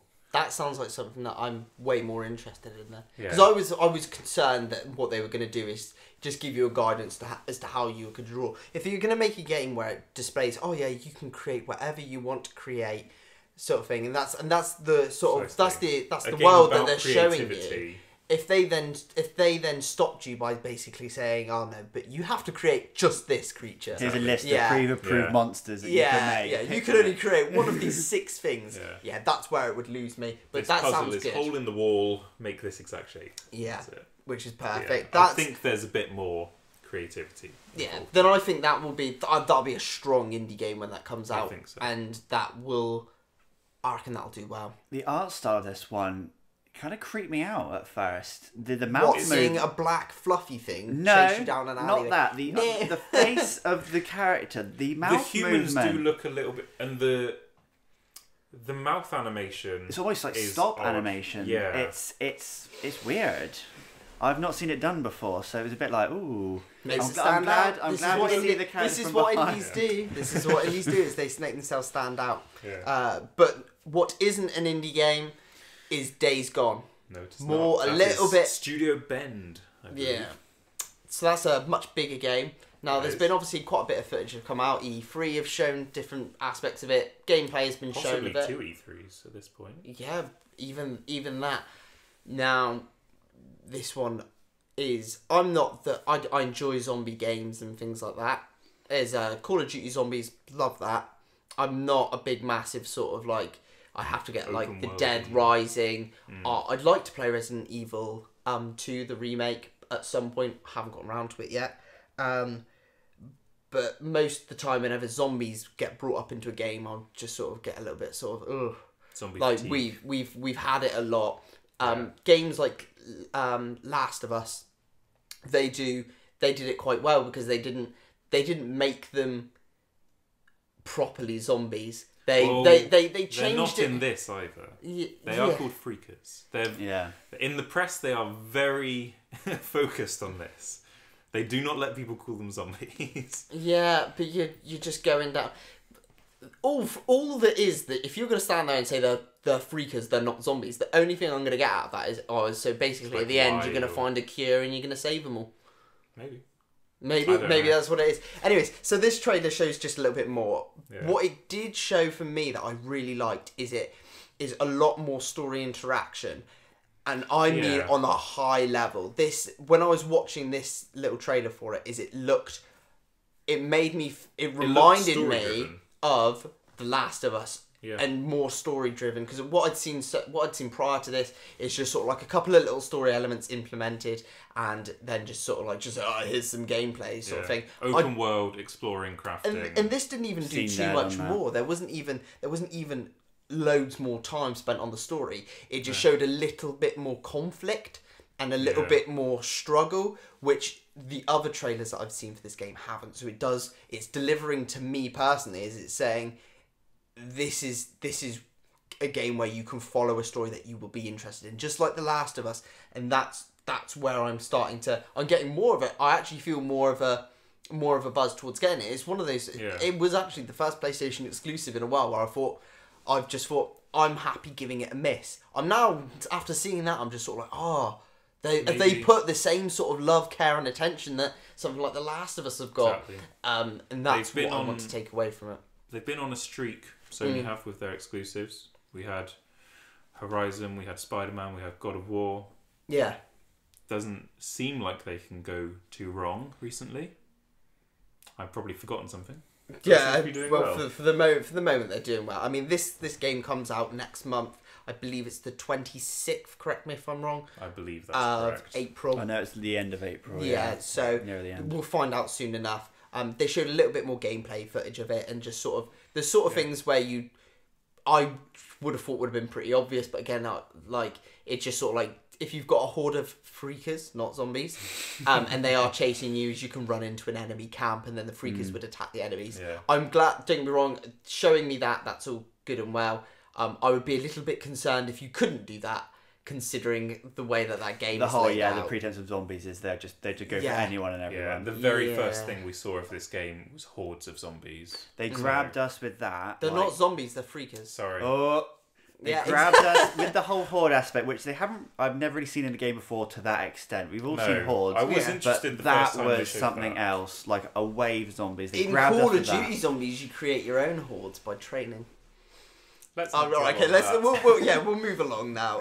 So that's looking really good. And then last of all, to finish off, is they showed Mortal Kombat 11, a little bit more footage of it. Showed a nice big story trailer. Two new characters, wasn't it, as well? I thought they had been shown previously, but apparently I was wrong. But yeah, I believe we saw the return of the two Shaolin monks, which are Liu Kang and Shu Kang?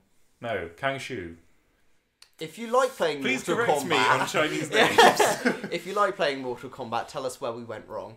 It looked very cool though. It looks cool. It is like what you'd expect from Mortal Kombat have been doing good stories in their games recently though. Yeah, for tell fighting you what, games. when you do watch that trailer, if you didn't know what Mortal Kombat was, you wouldn't straight away realise that this is a 1v1. A 1v1. Map. Yeah. Which is quite cool. 2D fighter.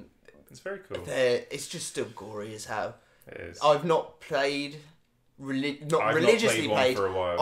I've picked them up and played them as casual fun. Never wanted to go through the story. That's something that maybe we could look into in future. Yeah. But so far, it's looking promising. If I'm gonna get it on Switch though. To be honest.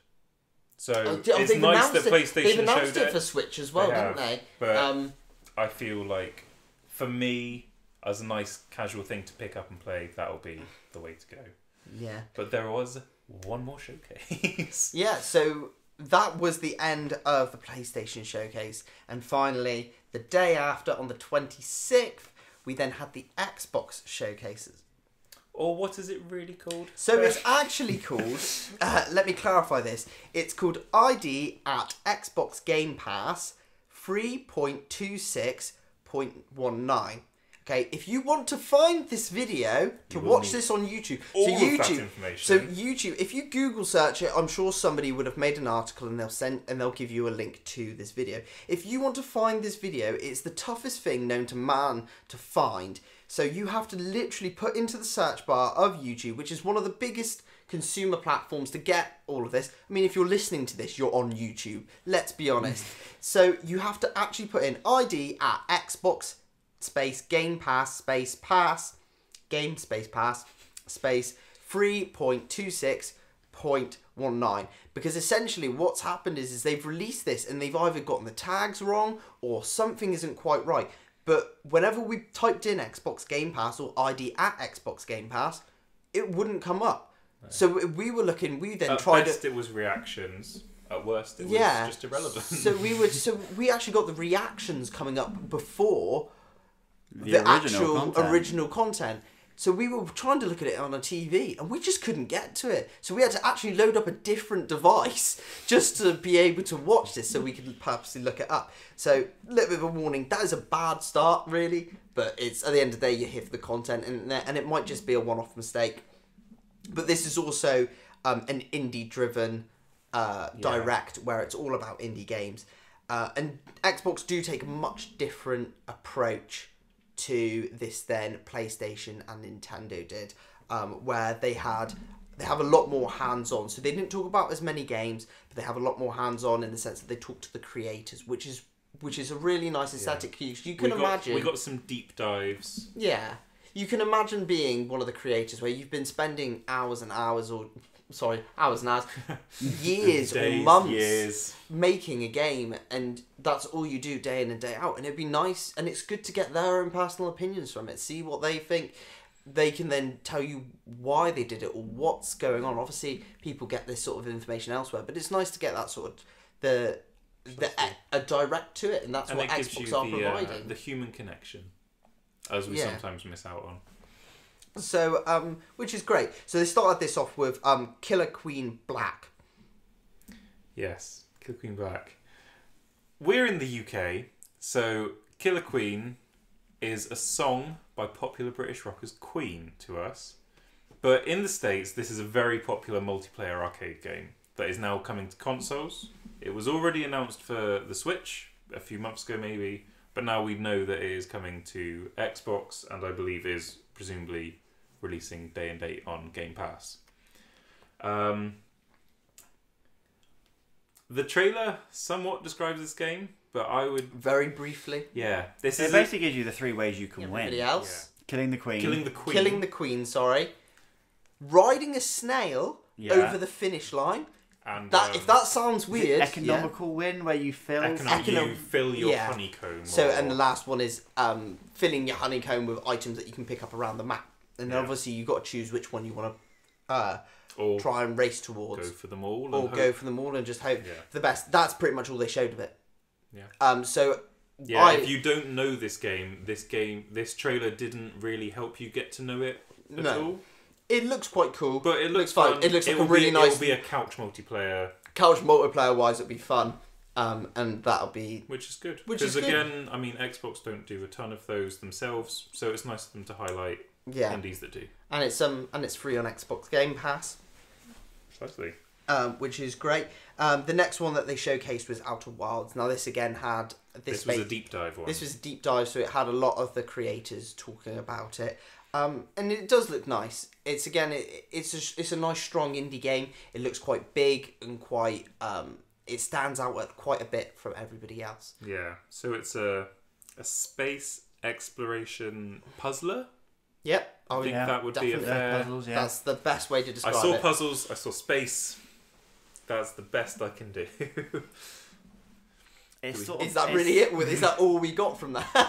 It feels like almost like a cartoonier version of No Man's Sky. You fly around, you land on a planet, you do a bit of stuff. I would completely agree with that. That's the closest I'm taking away from it. The puzzles look quite basic from what we've seen so far. I mean, it's literally a small labyrinth kind of game. Get the ball round the thing. Yeah. Obviously, we'd hope to see that progress a little bit more into maybe a more harder puzzle. It seems like the kind of game where the puzzles would be hard to show in a trailer. Yeah. Hopefully. But didn't they say something you'd die every 20 minutes or something? Yeah. Yeah. So by the sounds of it, essentially like you get reset. I'm not sure. I feel as though death seems a bit harsh. No, they said you die every 20 minutes. I'm pretty sure. They did say that. I reckon he fluffed his words there. I don't think he's going to say die. I don't think you actually die. I think it's going to I think it's a reset. You crawled back to the ship. You probably won't see the death, but it will be heavily implied that you died. Can you imagine if you just got stuck on a really hard puzzle and you just you went back there and there's just 60 bodies just piled up in the corner. If they leave the bodies there behind, that would be hilarious. That would be interesting. It'll be like the Super Meat Boy videos, but Much worse, because the bodies will float. It would be horrible. And it's one of those nice ones because it's something different from killing. Like planets, every single game. What they did with the planets was different. They all seemed to be sort of torn apart or bits missing. And things like that. The art style seemed interesting on this one. Yeah, they did mention that in the trailer where they said that they want it to be sort of like that. You're feeling like you're coming out of the planet and like exploring around the planet, rather than you're just sort of like, oh, I've got to go there and get that. And they use the wording of saying like the world will still happen around you. You're not the focus of it. So the weather or something will change or things like that. Like a comet could strike something. You've got to work around whether you've been there yet or not. This place is destroyed. Yeah, so there was a lot of like just good positivity to that. And it's nice to hear the developers and the creators talk about it. Yeah. They seemed like fun people, and it's a good little showcase. And again, that comes to Xbox Game Pass on day one as well. They then showed a bunch of smaller we got a little montage games of the rest of the games. Yeah, they're nothing too much to really say about. We'll provide the links down below. Anyway, so you can read up on them. But essentially, there were 4 games shown in this montage, I believe. Yeah. There was a game called Void Bastards. Void what? Void Bastards. Void Bastards, alright. Yeah. No, that really is what it's called. Right, okay. I was double checking my notes there, and I was right. Yeah. Hard to tell much beyond shooter in terms of gameplay, but the visual style is very cool. Mm-hmm. Looks kind of comic book, a bit Borderlands, a bit that PS2 game 13, maybe. Yeah. Very heavily cel shaded, but looks cool. Looks fun from what you can tell from a 30-second montage. Yeah. What else? They showed a game called Operencia. All I really saw was some floating statues. Sweet. Couldn't tell you more than that.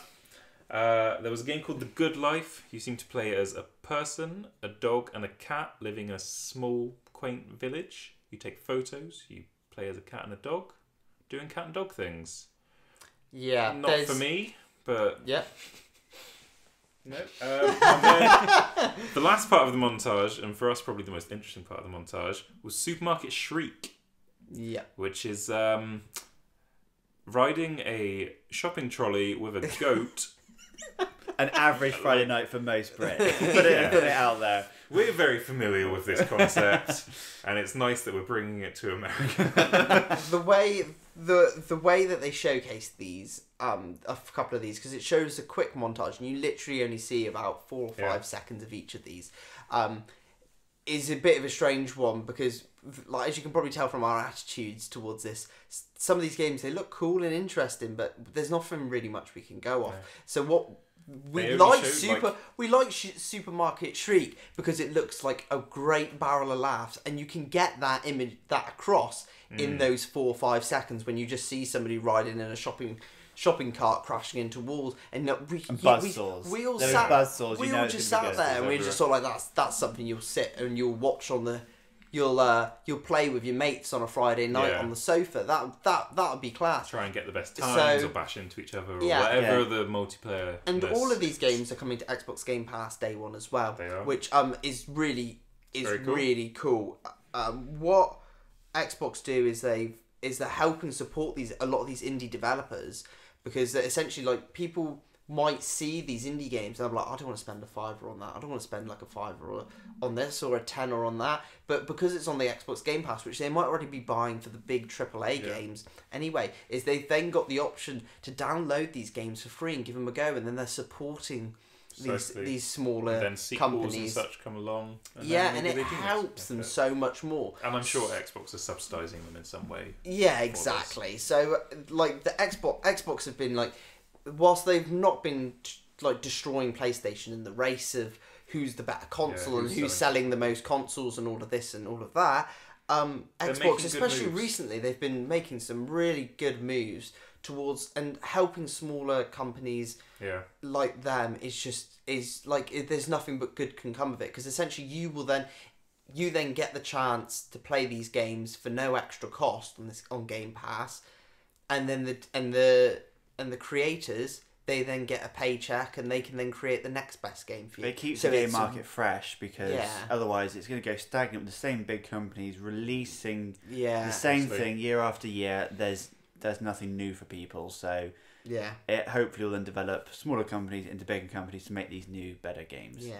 And all of those games are available to be played at PAX East, Yeah. of which there They is all have collectible pins, and you can win. an exclusive console of each one Yeah, as well. which Which is very cool. for us again, Supermarket Shriek. That's the Xbox One X that we want.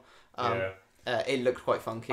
I feel it's the only one that worked in the montage format. Yeah, I feel that the others they didn't needed... assist the other ones. The others would have needed a little bit more time Yeah, just to sort of get across what the games are about. exactly. But we did get that with the second to last game of the presentation, which was After Party.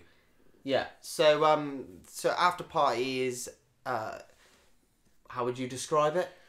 I would describe it as a talking-based adventure game where you are training to outdrink Satan because you're stuck in hell. Yeah, pretty much. No, there's nothing. There isn't too much. So like There's a a lot. few mechanics. There's a few but mechanics on where the developers and the creators again they were talking about and giving explanation into the game, and they were basically saying, this is what you're able to do, and this is what you can like take lots of different routes and paths of sort of like, oh, I want to get this sort of drunk so I can get flirty drunk, or I can get drunk and act like a pirate. That's one of the words. That's their words, not mine. Which is all great and all. It looks like great fun. It looks really beautiful. Yeah, it has a very good art. Considering the whole game is set in hell, it had a very varied look. The bars all look different. Yeah, the looks art cool. style was brilliant. There's And a good few funny lines in there, I think, between some of the character interactions. yeah. So like there's a girl, she like headbutts a can of drinks, and this alien pops up with like, what the... Oh Yeah. yeah, It's just a few... It's a quick it seems giggle. well written, which Yeah. is essential This in a is game this of is that type. this but- is essentially what like indie games do best is they create something different that isn't the big Yeah. next Their attention to first detail person is shooter, exactly. and they're not creating the new God of War. They're creating these individual little pocket games that you can spend just even if it's just an evening. And this is why it's so good that these Have the games Game come Pass. to, because they've come on Game Pass. You can just think every Friday night you sit down with somebody. You just sort of you download a brand new indie game, you play through it. It's only 4 or 5 hours long. It's like watching a new or film, 3. isn't it? Yeah, Exactly. and you just sort of give it a go, and you're supporting people in the process and encouraging them to make more better games. So it's a good start. It looks really fun, looks really great. But literally, as far as we're all told and as far as we're all shown, is it's trying to outdrink Satan, Yeah. and that's it. Yeah. There are similar. There's games like Night in the Woods and a handful of other games that seem to play similarly. But I think if you're into that type of game, this will probably appeal to you. If you're not, it might because of the humour. But I think there's a niche market on this one ultimately. But Game Pass has a good chance of spreading that niche, I think. Yeah, I'd completely agree. And just before they finished, the direct is after some cringy commentary by the hosts of Xbox, which we'll get into in a second when we compare all three of the directs. Is they did announce they did showcase some more of Blazing Chrome, which is a run and gun, which you don't get too often anymore. No. Pixel art as well. Traditional pixel art, like it's not newfangled. It looks quite authentic of the era. Yeah, and it reminds me heavily of Metal Slug, which is it's very Metal Slug, very Metal Contra. Slug-ish. If you like There's those sorts of things, Battletoads, yeah, you get that vibe. yeah, with like racing down the streets Yeah. and whatnot. Yeah, Aesthetically, it looked really good and looks like a great couch co-op game. yeah, Again, would be perfect of an evening to sort of sit down. precisely. A game like that, though, I reckon will be really difficult. Probably. Yeah, you have to pick your timings and things. They're Not either the going to be Konami horrendously code difficult anymore. or so easy, sort of thing. But it looked like it was going to be difficult, which is great. Well, you It's saw lovely. some guy got killed in the preview. Yeah, but he jumped. I was going to say he jumped between the two trains. Imagine that being your gameplay trailer. Everyone watches you do it. So that was all three of them. That was what they realistically had to show. The Nindies, the State of Play, and the ID. Xbox Game Pass. Xbox Game Pass 3.26.2019. Yeah. Or 19. Yeah. So collectively, been a very busy week, especially for indie games. Yeah. They've shown so much. I mean, even the PlayStation 1 had indies in there. Yeah, there was so much support there, which is really nice for these smaller creators. And a good time of year for it. There's not too many big releases at the moment. Yeah, especially as long as you're avoiding the end of the year. People have got nothing else really to focus on. Obviously, we had Sekiro, and we've got Days Gone, and again Yoshi, which only appeals to a certain band. But when all these games, exactly, not everyone is going to want to play Sekiro. Not everyone's going to want to play Yoshi. This is a good time to promote your indies. Yeah, and I feel on that front, I feel as though Nintendo provided the best display here. Just because I think Nintendo had the best overall package. Yeah. Yeah. So Nintendo have a little bit have obviously hosts. They also have the advantage of they've been doing this for a while. So Nintendo have obviously been doing this for a little while, so they've done it before. They've already got a following. People know what to expect, especially when they've called it something like Nindies. Yeah.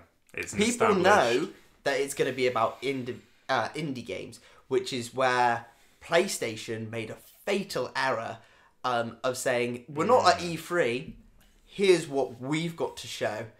Drum roll. And then they show nothing new. Man.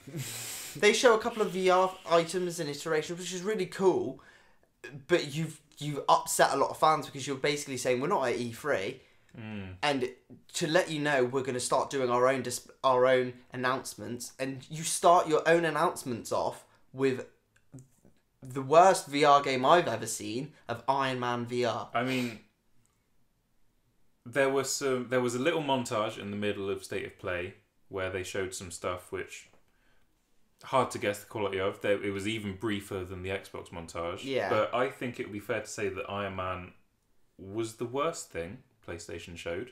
And they decided to start off with it, which is so strange.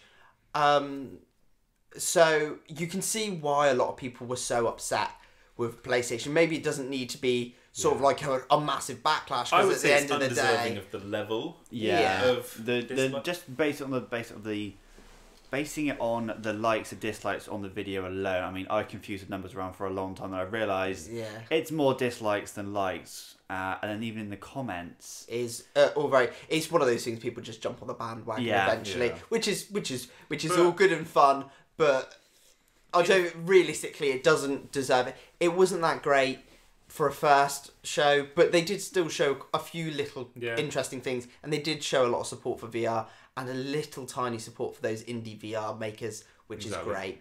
If you're a VR lover, then maybe it would be definitely something for you, but for the most part, most people don't own a VR, so it's still a little bit of a VR units to the So that means one in every PS4? 50 PS4 owners basically have one. So you're still, if you've made most of the direct for VR, you're gonna upset a lot of people. But the Crash Bandicoot was cool. The Days Gone was quite cool. Yeah, there were cool bits in there. I feel the biggest issue they had is they didn't get ahead of this and say there will be a lot of VR in this, or this is what's coming very soon. And then again, this is where Nintendo have done a good job. Yeah.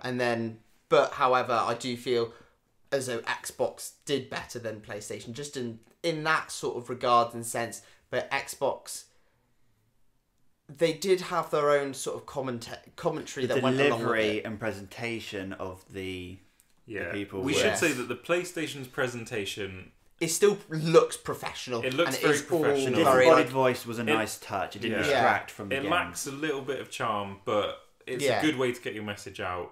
And ultimately, that one, the other two are indies. Yeah. So if you look at it in that sense, if you look at the PlayStation presentation is perfect for what it wants to do. People just wanted it to do something different. That's what went wrong. However, Xbox, this is where they sort of went not necessarily They wrong. kind of seesawed It's just in a way. it's just sort of like it didn't give them a nice presentational touch, really, where Yeah. they had their own hosts talking, and they seem like lovely people. And I'm not saying anything in disregard to like what they're capable of or whether they've been told to We're do sure it that they way do their jobs very well. very well. It But didn't add to the presentation. it didn't add to the No. presentation. Is it just sort of distracts you because they're not. They look like they've been told to stand in front of a screen and go, you should talk about this. Oh, and let me tell you about this game. It was great. If I spoke like that on the microphone, like even less people would listen.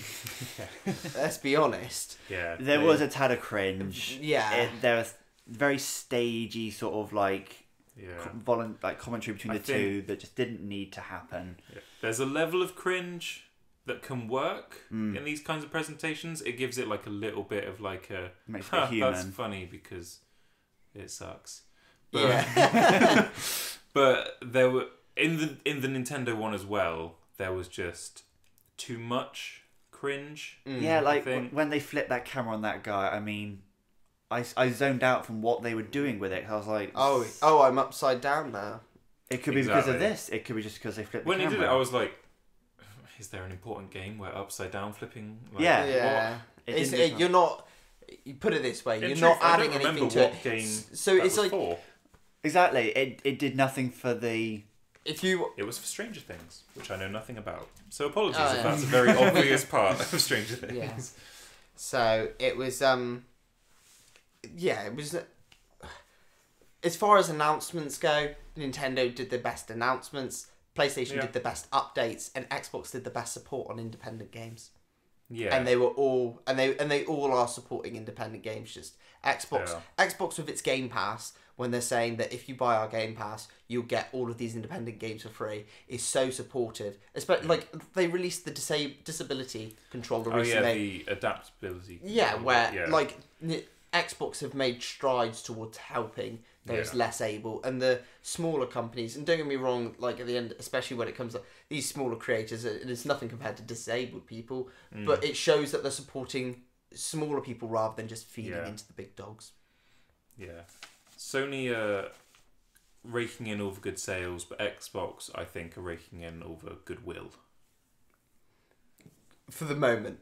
For the moment. For the yeah. moment, it's one of those things that Change of the they're doing generation so well. will be interesting. So yeah, with a potential, what seems to be everybody seems to be thinking that the announcement for the new consoles will be this year. It's going to be good to see For Xbox for and Xbox and PlayStation. PlayStation. Sorry, Or or Switch.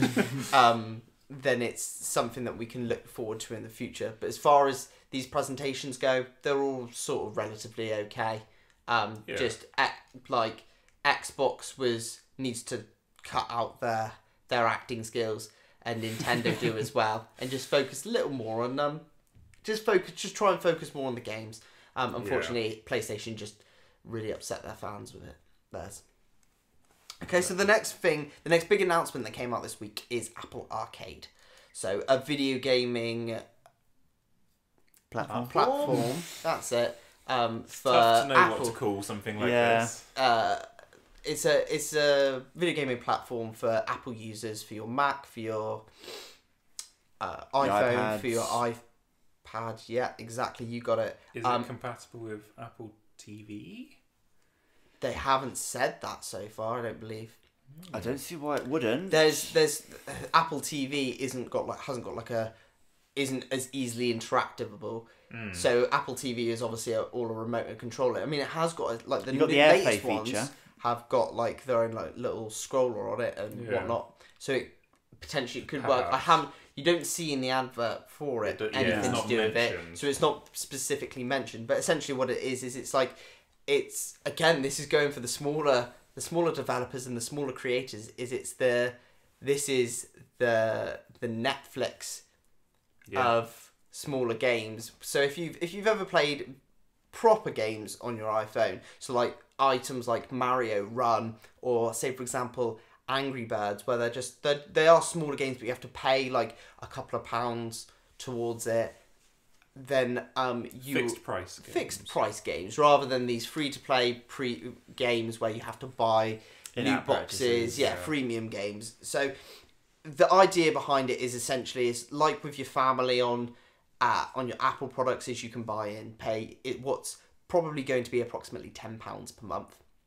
And what's going to happen is that you can then have access to all of these library of games which they're creating. And they've got a really nice little advert for it to help showcase what it's capable of. As always, Apple do their adverts absolutely amazingly, make everything look really aesthetic and beautiful on their devices because they have got nice devices. So they know how to make them look good. Yeah, they know how to make them look good, and they've got one of the creators from Final Fantasy working on one of their games.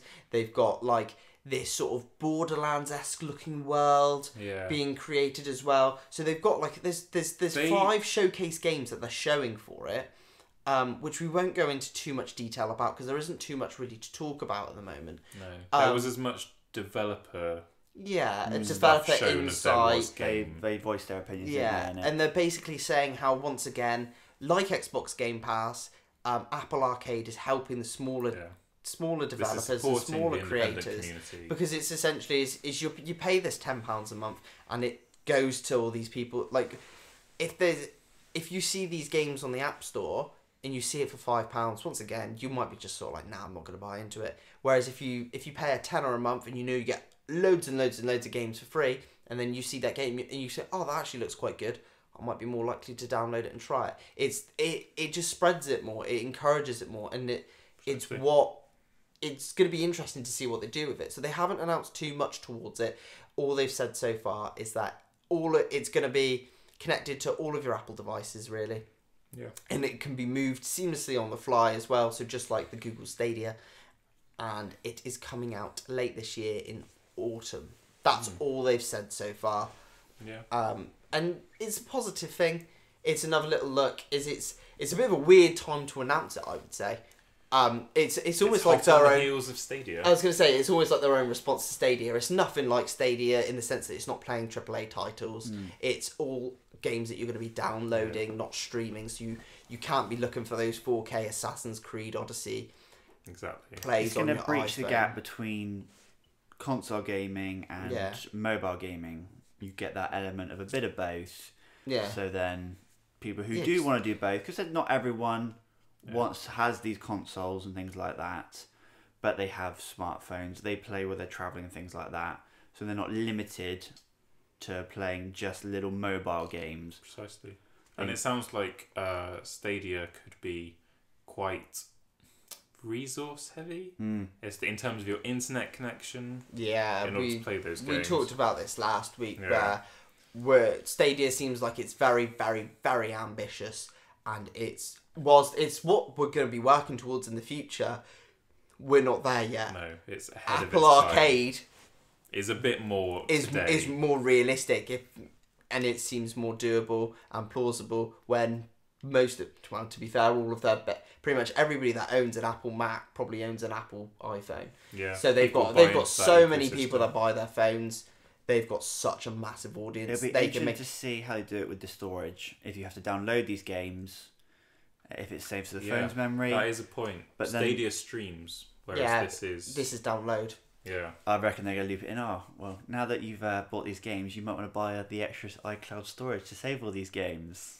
Yeah. See. Damn, you should be working for Apple. It's only £7 a month, but if 1 million people do it. Yeah. Yeah. That's very true. But the showing the games, which they're not all exclusives, but as I understand it, some of them are. That, I think, is the big thing that Stadia didn't do. So it's nice to see Apple Arcade do that. Yeah, these games look a little bit funky. One of them keeps reminding me of Breath of the Wild, even though it's got a laser gun in it. I think it's the art style that they've done. It looks really nice. But again, like, we can't really say much on it because there's not too much they've shown. They've just showcased these 5 games. There will be more, and there's a small trailer which we'll also link in the description for you.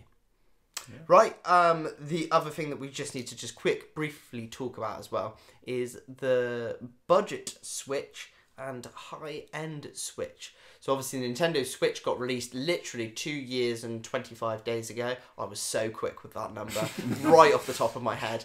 And it's been doing really well. Sales are skyrocketing still. Absolutely destroyed the Wii U, which is not a surprise. No. I believe this it's has already been destroyed GameCube and original Xbox as well. There we go. That's absolutely No perfect. surprises there. It doesn't It's running surprise me. for some serious It is really good. And we're now getting to that time I wouldn't say it's the middle of its cycle, No, but so it seems a little bit early for this. But there has maybe been a quarter or a third. Yeah, there's still a lot of heavy rumours that this is the year. This is the year where they bring out a budget version. It's that and same a high-end point version. Nintendo always have. They have the 3DS, then they make the 2DS. They sort of step back. Oh, there are so many. Oh, don't! 3DS I was going to say models. we will try not to go down that route because it's so complicated. It will take us quite a while to listen. Yeah, it will take us quite a while. So I used to work for Nintendo, and I did a couple of little odd jobs. It was only a part-time sort of gig, and when I worked with them, I used to ask them questions. So like, why does your 3DS XL not come with a charger? And their genuine response was, well, the idea is that if you're buying a 3DS XL, is you would have already had the 3DS, so you'll have the charger from that one. That was their genuine response. So anybody wanting to come newly into the family, and let's not even go into like the Wii U sort of fiasco with how that advertisement went and why that went so far south, because we could speak for endless hours and moan on and on. Nintendo are so weird about these sorts of things. They are. But with the these kind of Switch, things are to be expected. the Switch is like they've got this chance, this fresh start where this console launch has gone so well. They're bringing out all these new interesting games. They're showing all of these brilliant third-party interactions. You're getting Dark Souls on there. You're getting this. You're getting that. We've got Metroid Prime 4 coming out at some point. We've got the new Pokemon RPG game coming out at some point. Yeah. They are doing so well. Are they going to screw it up here? I mean, this is all just a rumor as well. It couldn't. It might not even be true. It's weird. Like the Nintendo Switch, the basics of the name is you can switch between console and television. So do you want to just clarify basically what the high end and low end budget? So the low end budget is basically it's now just a handheld. Yeah. It's going almost back a step. So it's just sort of like instead of having your 3DS, instead of having your 3DS, you'd have your Switch. Or your you remove that whole Switch sort of part of it. You can't call it a Switch at that point, can you? Yeah, because you don't switch anymore. And going off like 3DS to 2DS, you're going to start confusing people. Because if you then call it a non-Switch or an unswitch, then people are going to like... It sounds so easy for people like us who deal with these sorts of consoles every day. But when you've got a kid saying to his grandmother or his mother, I want this Switch game for Christmas, when he's got this new low down Switch that isn't called the Switch, it's called like the Unswitch or something like that. They get confused. They'll be like, oh no, that's not what he's got. It was exactly what destroyed the Wii U. That's exactly what destroyed the Wii U. That's exactly what hurt sales in a certain sense for the 3DS. Again, when I was working for Nintendo, the amount of times you get people come up to you and they go, oh, I can't buy the 3DS game because I've got a 2DS. Yeah. I'm like, no, you can. It can. That's the whole point. That's why they changed the branding on it to say 3DS and 2DS on it. They always say it on all their things. Yeah. Because they know it confuses people. Yeah, so it's a shame, and let's just hope that they just don't go down. So the budget. So like you're saying, the budget version of this game, of this console would be It wouldn't switch. It would just be constantly portable. Only, doesn't dock. Fused Joy-Cons. Yeah. They say no HD rumble, which would actually make certain games unplayable. Yeah. So that's an interesting idea. That sounds really budget now. The way you're describing that sounds like it's going to be going down to the £150 bracket. No one has that bracket right now. 3DSs aren't going to be selling that much more. Vita's been gone, stopped. Discontinued. Xbox doesn't have one, so no one is picking up the lower end of the console market. Soldier Boy's in console. No one is picking up. So yeah, And they are in the best position to do it because they know handhelds. Like, it will still be a good handheld if that is what it is, but it's not a good move in terms of marketing. And what's the high-end one? I haven't read much into the high-end one, to be honest. I don't believe much is known about so the one.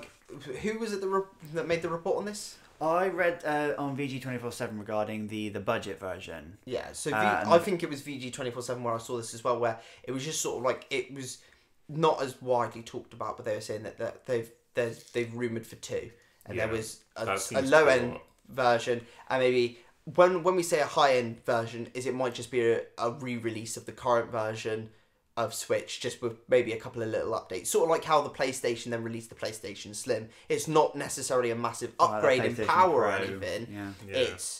I think it would be more like get the screen up to 1080 rather than 720. Make it a little bit smaller changes that they can justify the price. Buffer on the edge of the screen, stuff like that. I don't see what they can do with the Switch without splitting the games. Because they tried making games just for the new 3DS. I think that's the right one. Is that the one with the C-Stick? Yeah, the one with the C-Stick. They released Xenoblade Chronicles 3D, and you could only play that on the new 3DS, not the normal 3DSs, and that did not work out well for them. So I'm hoping they know they can't split their games like that. But it's Nintendo, and you never know what they're going to do. Yeah, unfortunately, there's nothing else really to say on that subject. Again, this is obviously only a rumour anyway. Yeah. So there's not too... This could be entirely irrelevant. Yeah, I was going to say... There's enough sources and... Yeah, a lot of people are talking about it, and it does seem plausible. Like you said, there's a gap in the market there. To a life cycle as Nintendo likes to release a light or a mini version or whatever. Yeah, so it's something that we basically keep an eye on it. Yeah. Keep your eyes open, and if you've got any information or anything you want to share with us, please feel free to comment it down below. Would either of you actually be interested in either of these if they were real? The lower one, no, absolutely not. No. It obviously offers less than what I need it for. I like having the TV functionality. I like having it away. Exactly. I don't see why anyone would specifically go for that one. It depends on the price change. Yeah, because you can imagine. I think it's kids. Kids mainly, because obviously adults probably. If you've got a family, the parents normally would want to use the TV. If the kid's using the Switch out of port, would be using the Switch out of port 99% of the time, and you save yourself £100. Yeah. Seems like the perfect recipe. Very niche market, but they may cash in on it. You say a niche market. How many families are there? But then how many people got Switches then already? Well, but how many have not got Switches because they couldn't afford them? But this would then enter their price bracket. People can afford things. It's Charlie and the Chocolate Factory all over again. If people want things, they can find a way to afford it. That's what I've learned. No, no. We will not get into. We'll not get into how to budget your life on a gaming podcast. But yeah, I think if they did a handheld only one, it would probably be aimed at households that already have the normal Switch. What? So you don't think they're going to give you a plug for it? I don't. It won't come with a dock if it's handheld only. It's got to come with a plug though. Yeah, but you can plug it. Yeah. Well, I mean, it's just a USB-C. They might make it smaller. Are you seriously justifying them not giving you a charger? I'm not justifying it, but I'm saying that it is more widely available than the 3DS charger, and they didn't put one in with that. They could just give you a cable without a plug. I mean, how many people have USB adapters? You could imagine them giving you the plug without the cable there. You just look at it like, is it wireless? Yeah. They could make it smaller if it's... They could do that. If the market is for kids, they could make it a bit smaller. Because, I mean, the Switch is not a small thing in your hands for kids.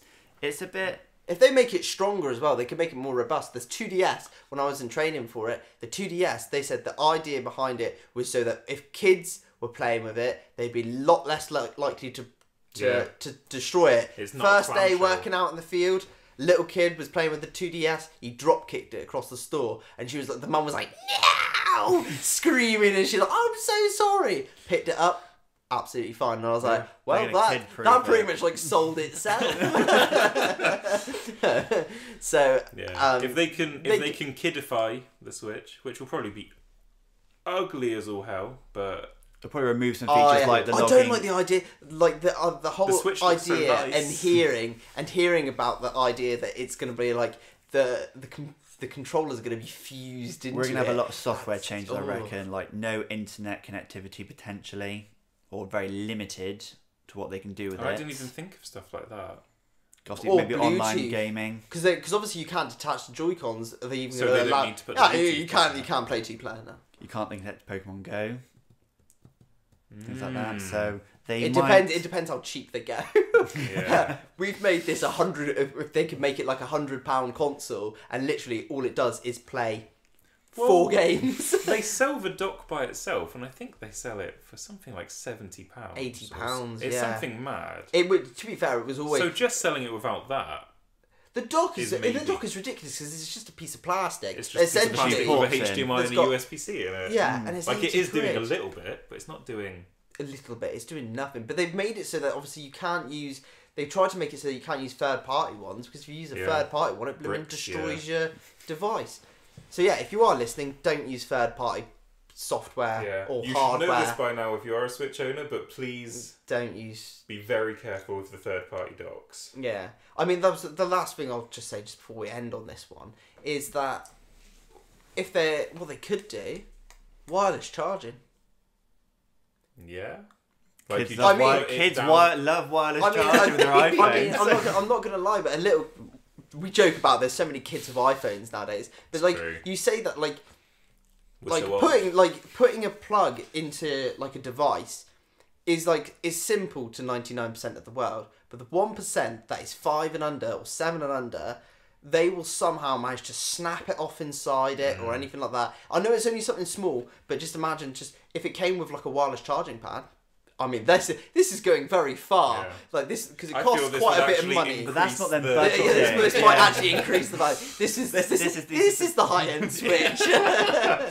The high-end Switch is handheld only. But it's just food for thought, isn't it? It's something to think Yeah. about.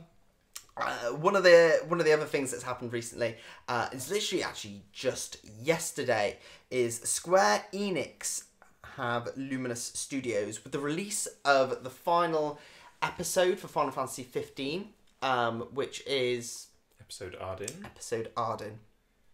That got released yesterday, and essentially they've now confirmed and said that is the Final Fantasy 15 story done, which is obviously not great because there was a couple of other extra episodes, but when Tabata left the studio which he created, unfortunately all the creative juices must have gone with him because they decided to finish up a couple of things and leave it at that. Now, Final Fantasy 15 I did like, and I'll happily go back through again to experience episode Arden. But what's more important on this point is that Luminous Studios, which is the studio that did Final Fantasy 15, are now said that they're working on a new IP, and it's going to be high-end, high-quality, just like 15 was. Which is quite interesting. It's quite good. I enjoyed 15 a lot.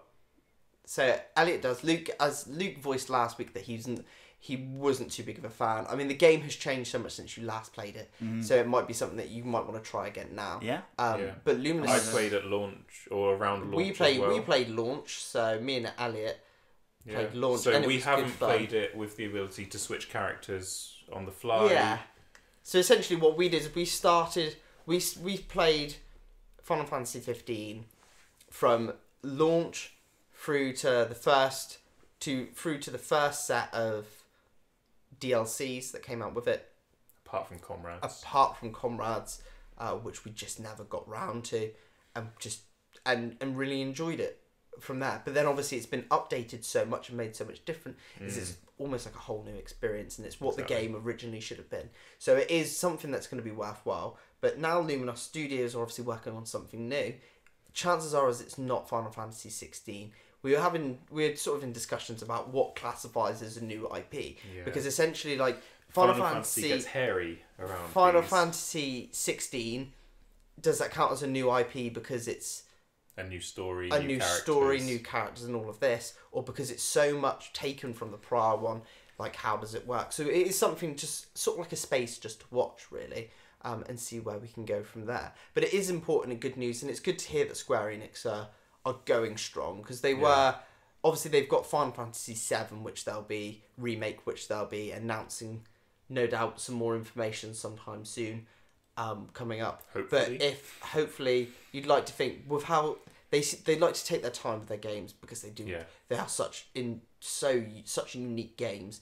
But hopefully, it's something that we'll get an update on. Maybe at E3 to hear what Luminos have been working at. I mean, there's the game from Depends last how year. old this news is, really. Because they Yesterday. could be... No, but I mean... Oh, so like... So they're announcing it now Now. because Arden is out. Yeah. But Arden was presumably done... Eons ago. Months ago, probably. Yeah. So maybe they have been working on this new IP for a little while. Hopefully it's not like just a follow-up to Chocobo's Mystery Dungeon, because technically that's a different IP. Yeah, but they said it's high-end, high quality. So they're going for the realistic, really cool, basically. Yeah. See It what, sounds like like we're in 15, for 15 was 15, but with a new IP. Yeah, which is good. Yeah. And if they've learned from their mistakes, and they've now lost Tabata, which is not good, obviously, but Tetsuya Nomura's now on Final Fantasy VII, and he's focusing on that. So it just means that they'll have to find a new director. they'll have to make sure that their new director is hopefully not spread across 3 different projects like Nomura was.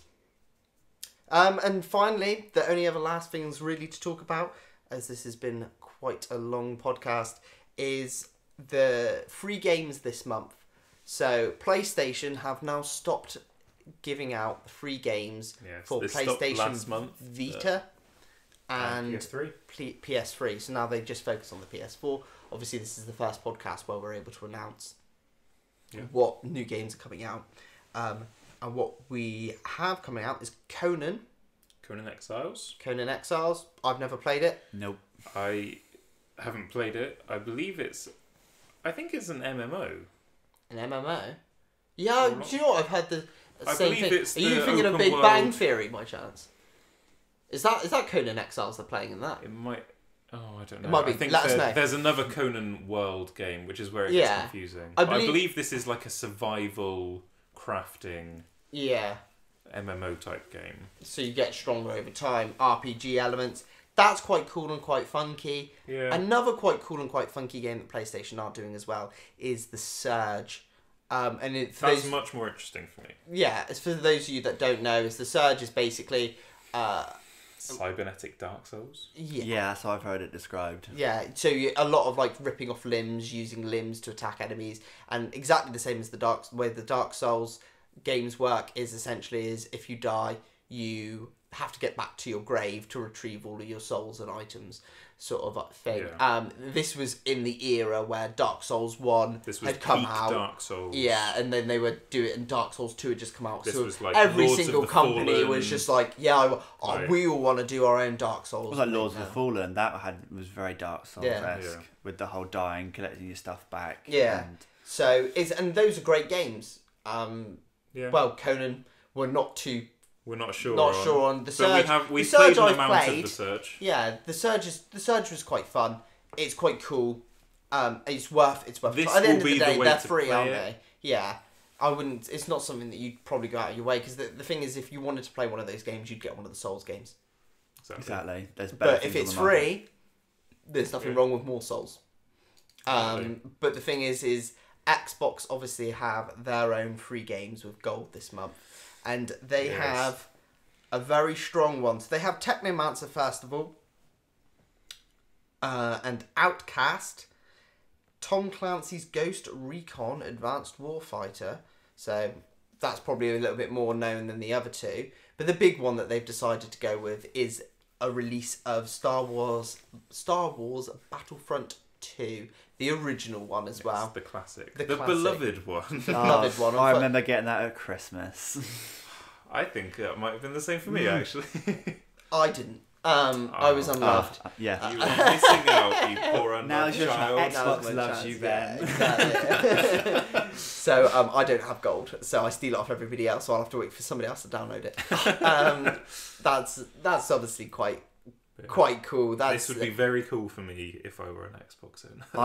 I'm ready for the nostalgia trip again. That's I have a PS2, so I could easily go and play it for some reason. Yeah, I just I have could do the never same thought of thing. it until now. So I saw it, I was like, yeah. This is where it comes down to like getting onto This like is the why future the Xbox consoles backwards and whatnot. compatibility is so good. Yeah, and this is why they need to do things like this, where they release it as a free game because everybody wants to play it. You've had an Xbox for how long now? And why didn't you go back and buy it so that you could play it? Was Battlefront 2 actually released on Xbox though?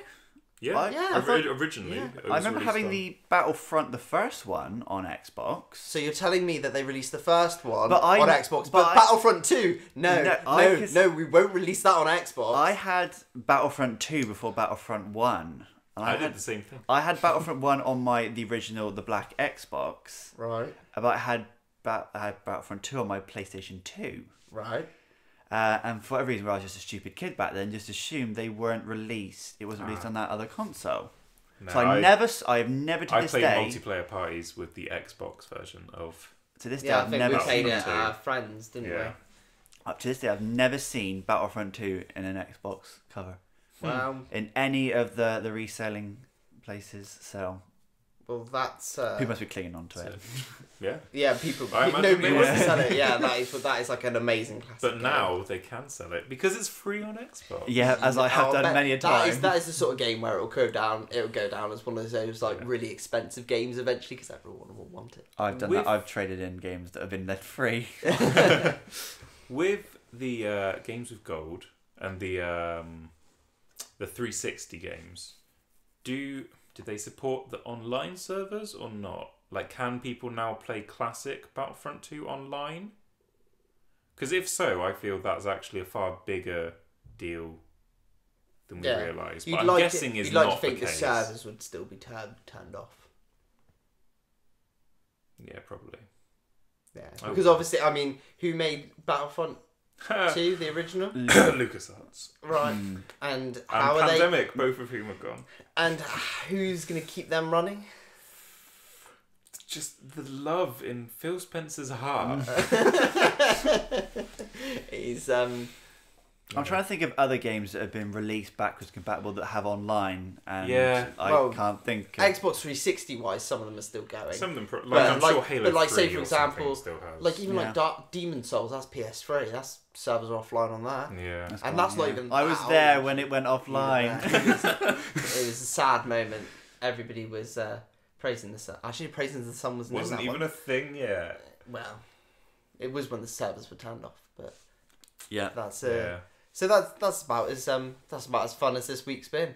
That was a lot to talk about. It's A lot has happened from a lot of That was companies. the busiest week I've seen in a long time. Yeah, and it wasn't even big news. It was all lots and lots of just small news. Yeah. And it was interesting to Lots see of what stuff. lots of people had to say. Indie top-down games. Take away Yeah. that from this. Yeah. Well, obviously, all the links for all of the videos will be provided below in the what's it called? Description. Description box. That's it. You've been talking too That's much. right. You can't We're do all it. gone. We're hitting the Too long. 2.25 hour mark, Yeah. so we're allowed to start slipping these bits. Yeah. So feel free to leave any feedback. It's all really appreciated on how to improve and what we could do better for yourselves. But other than that, I believe, unless you guys have got anything else left to say, No, I believe Not that's till it. next week. no. So Yeah. thank you very much Thank for everyone tuning in, listening. Thank you. and we'll see you next week on Instalment 3.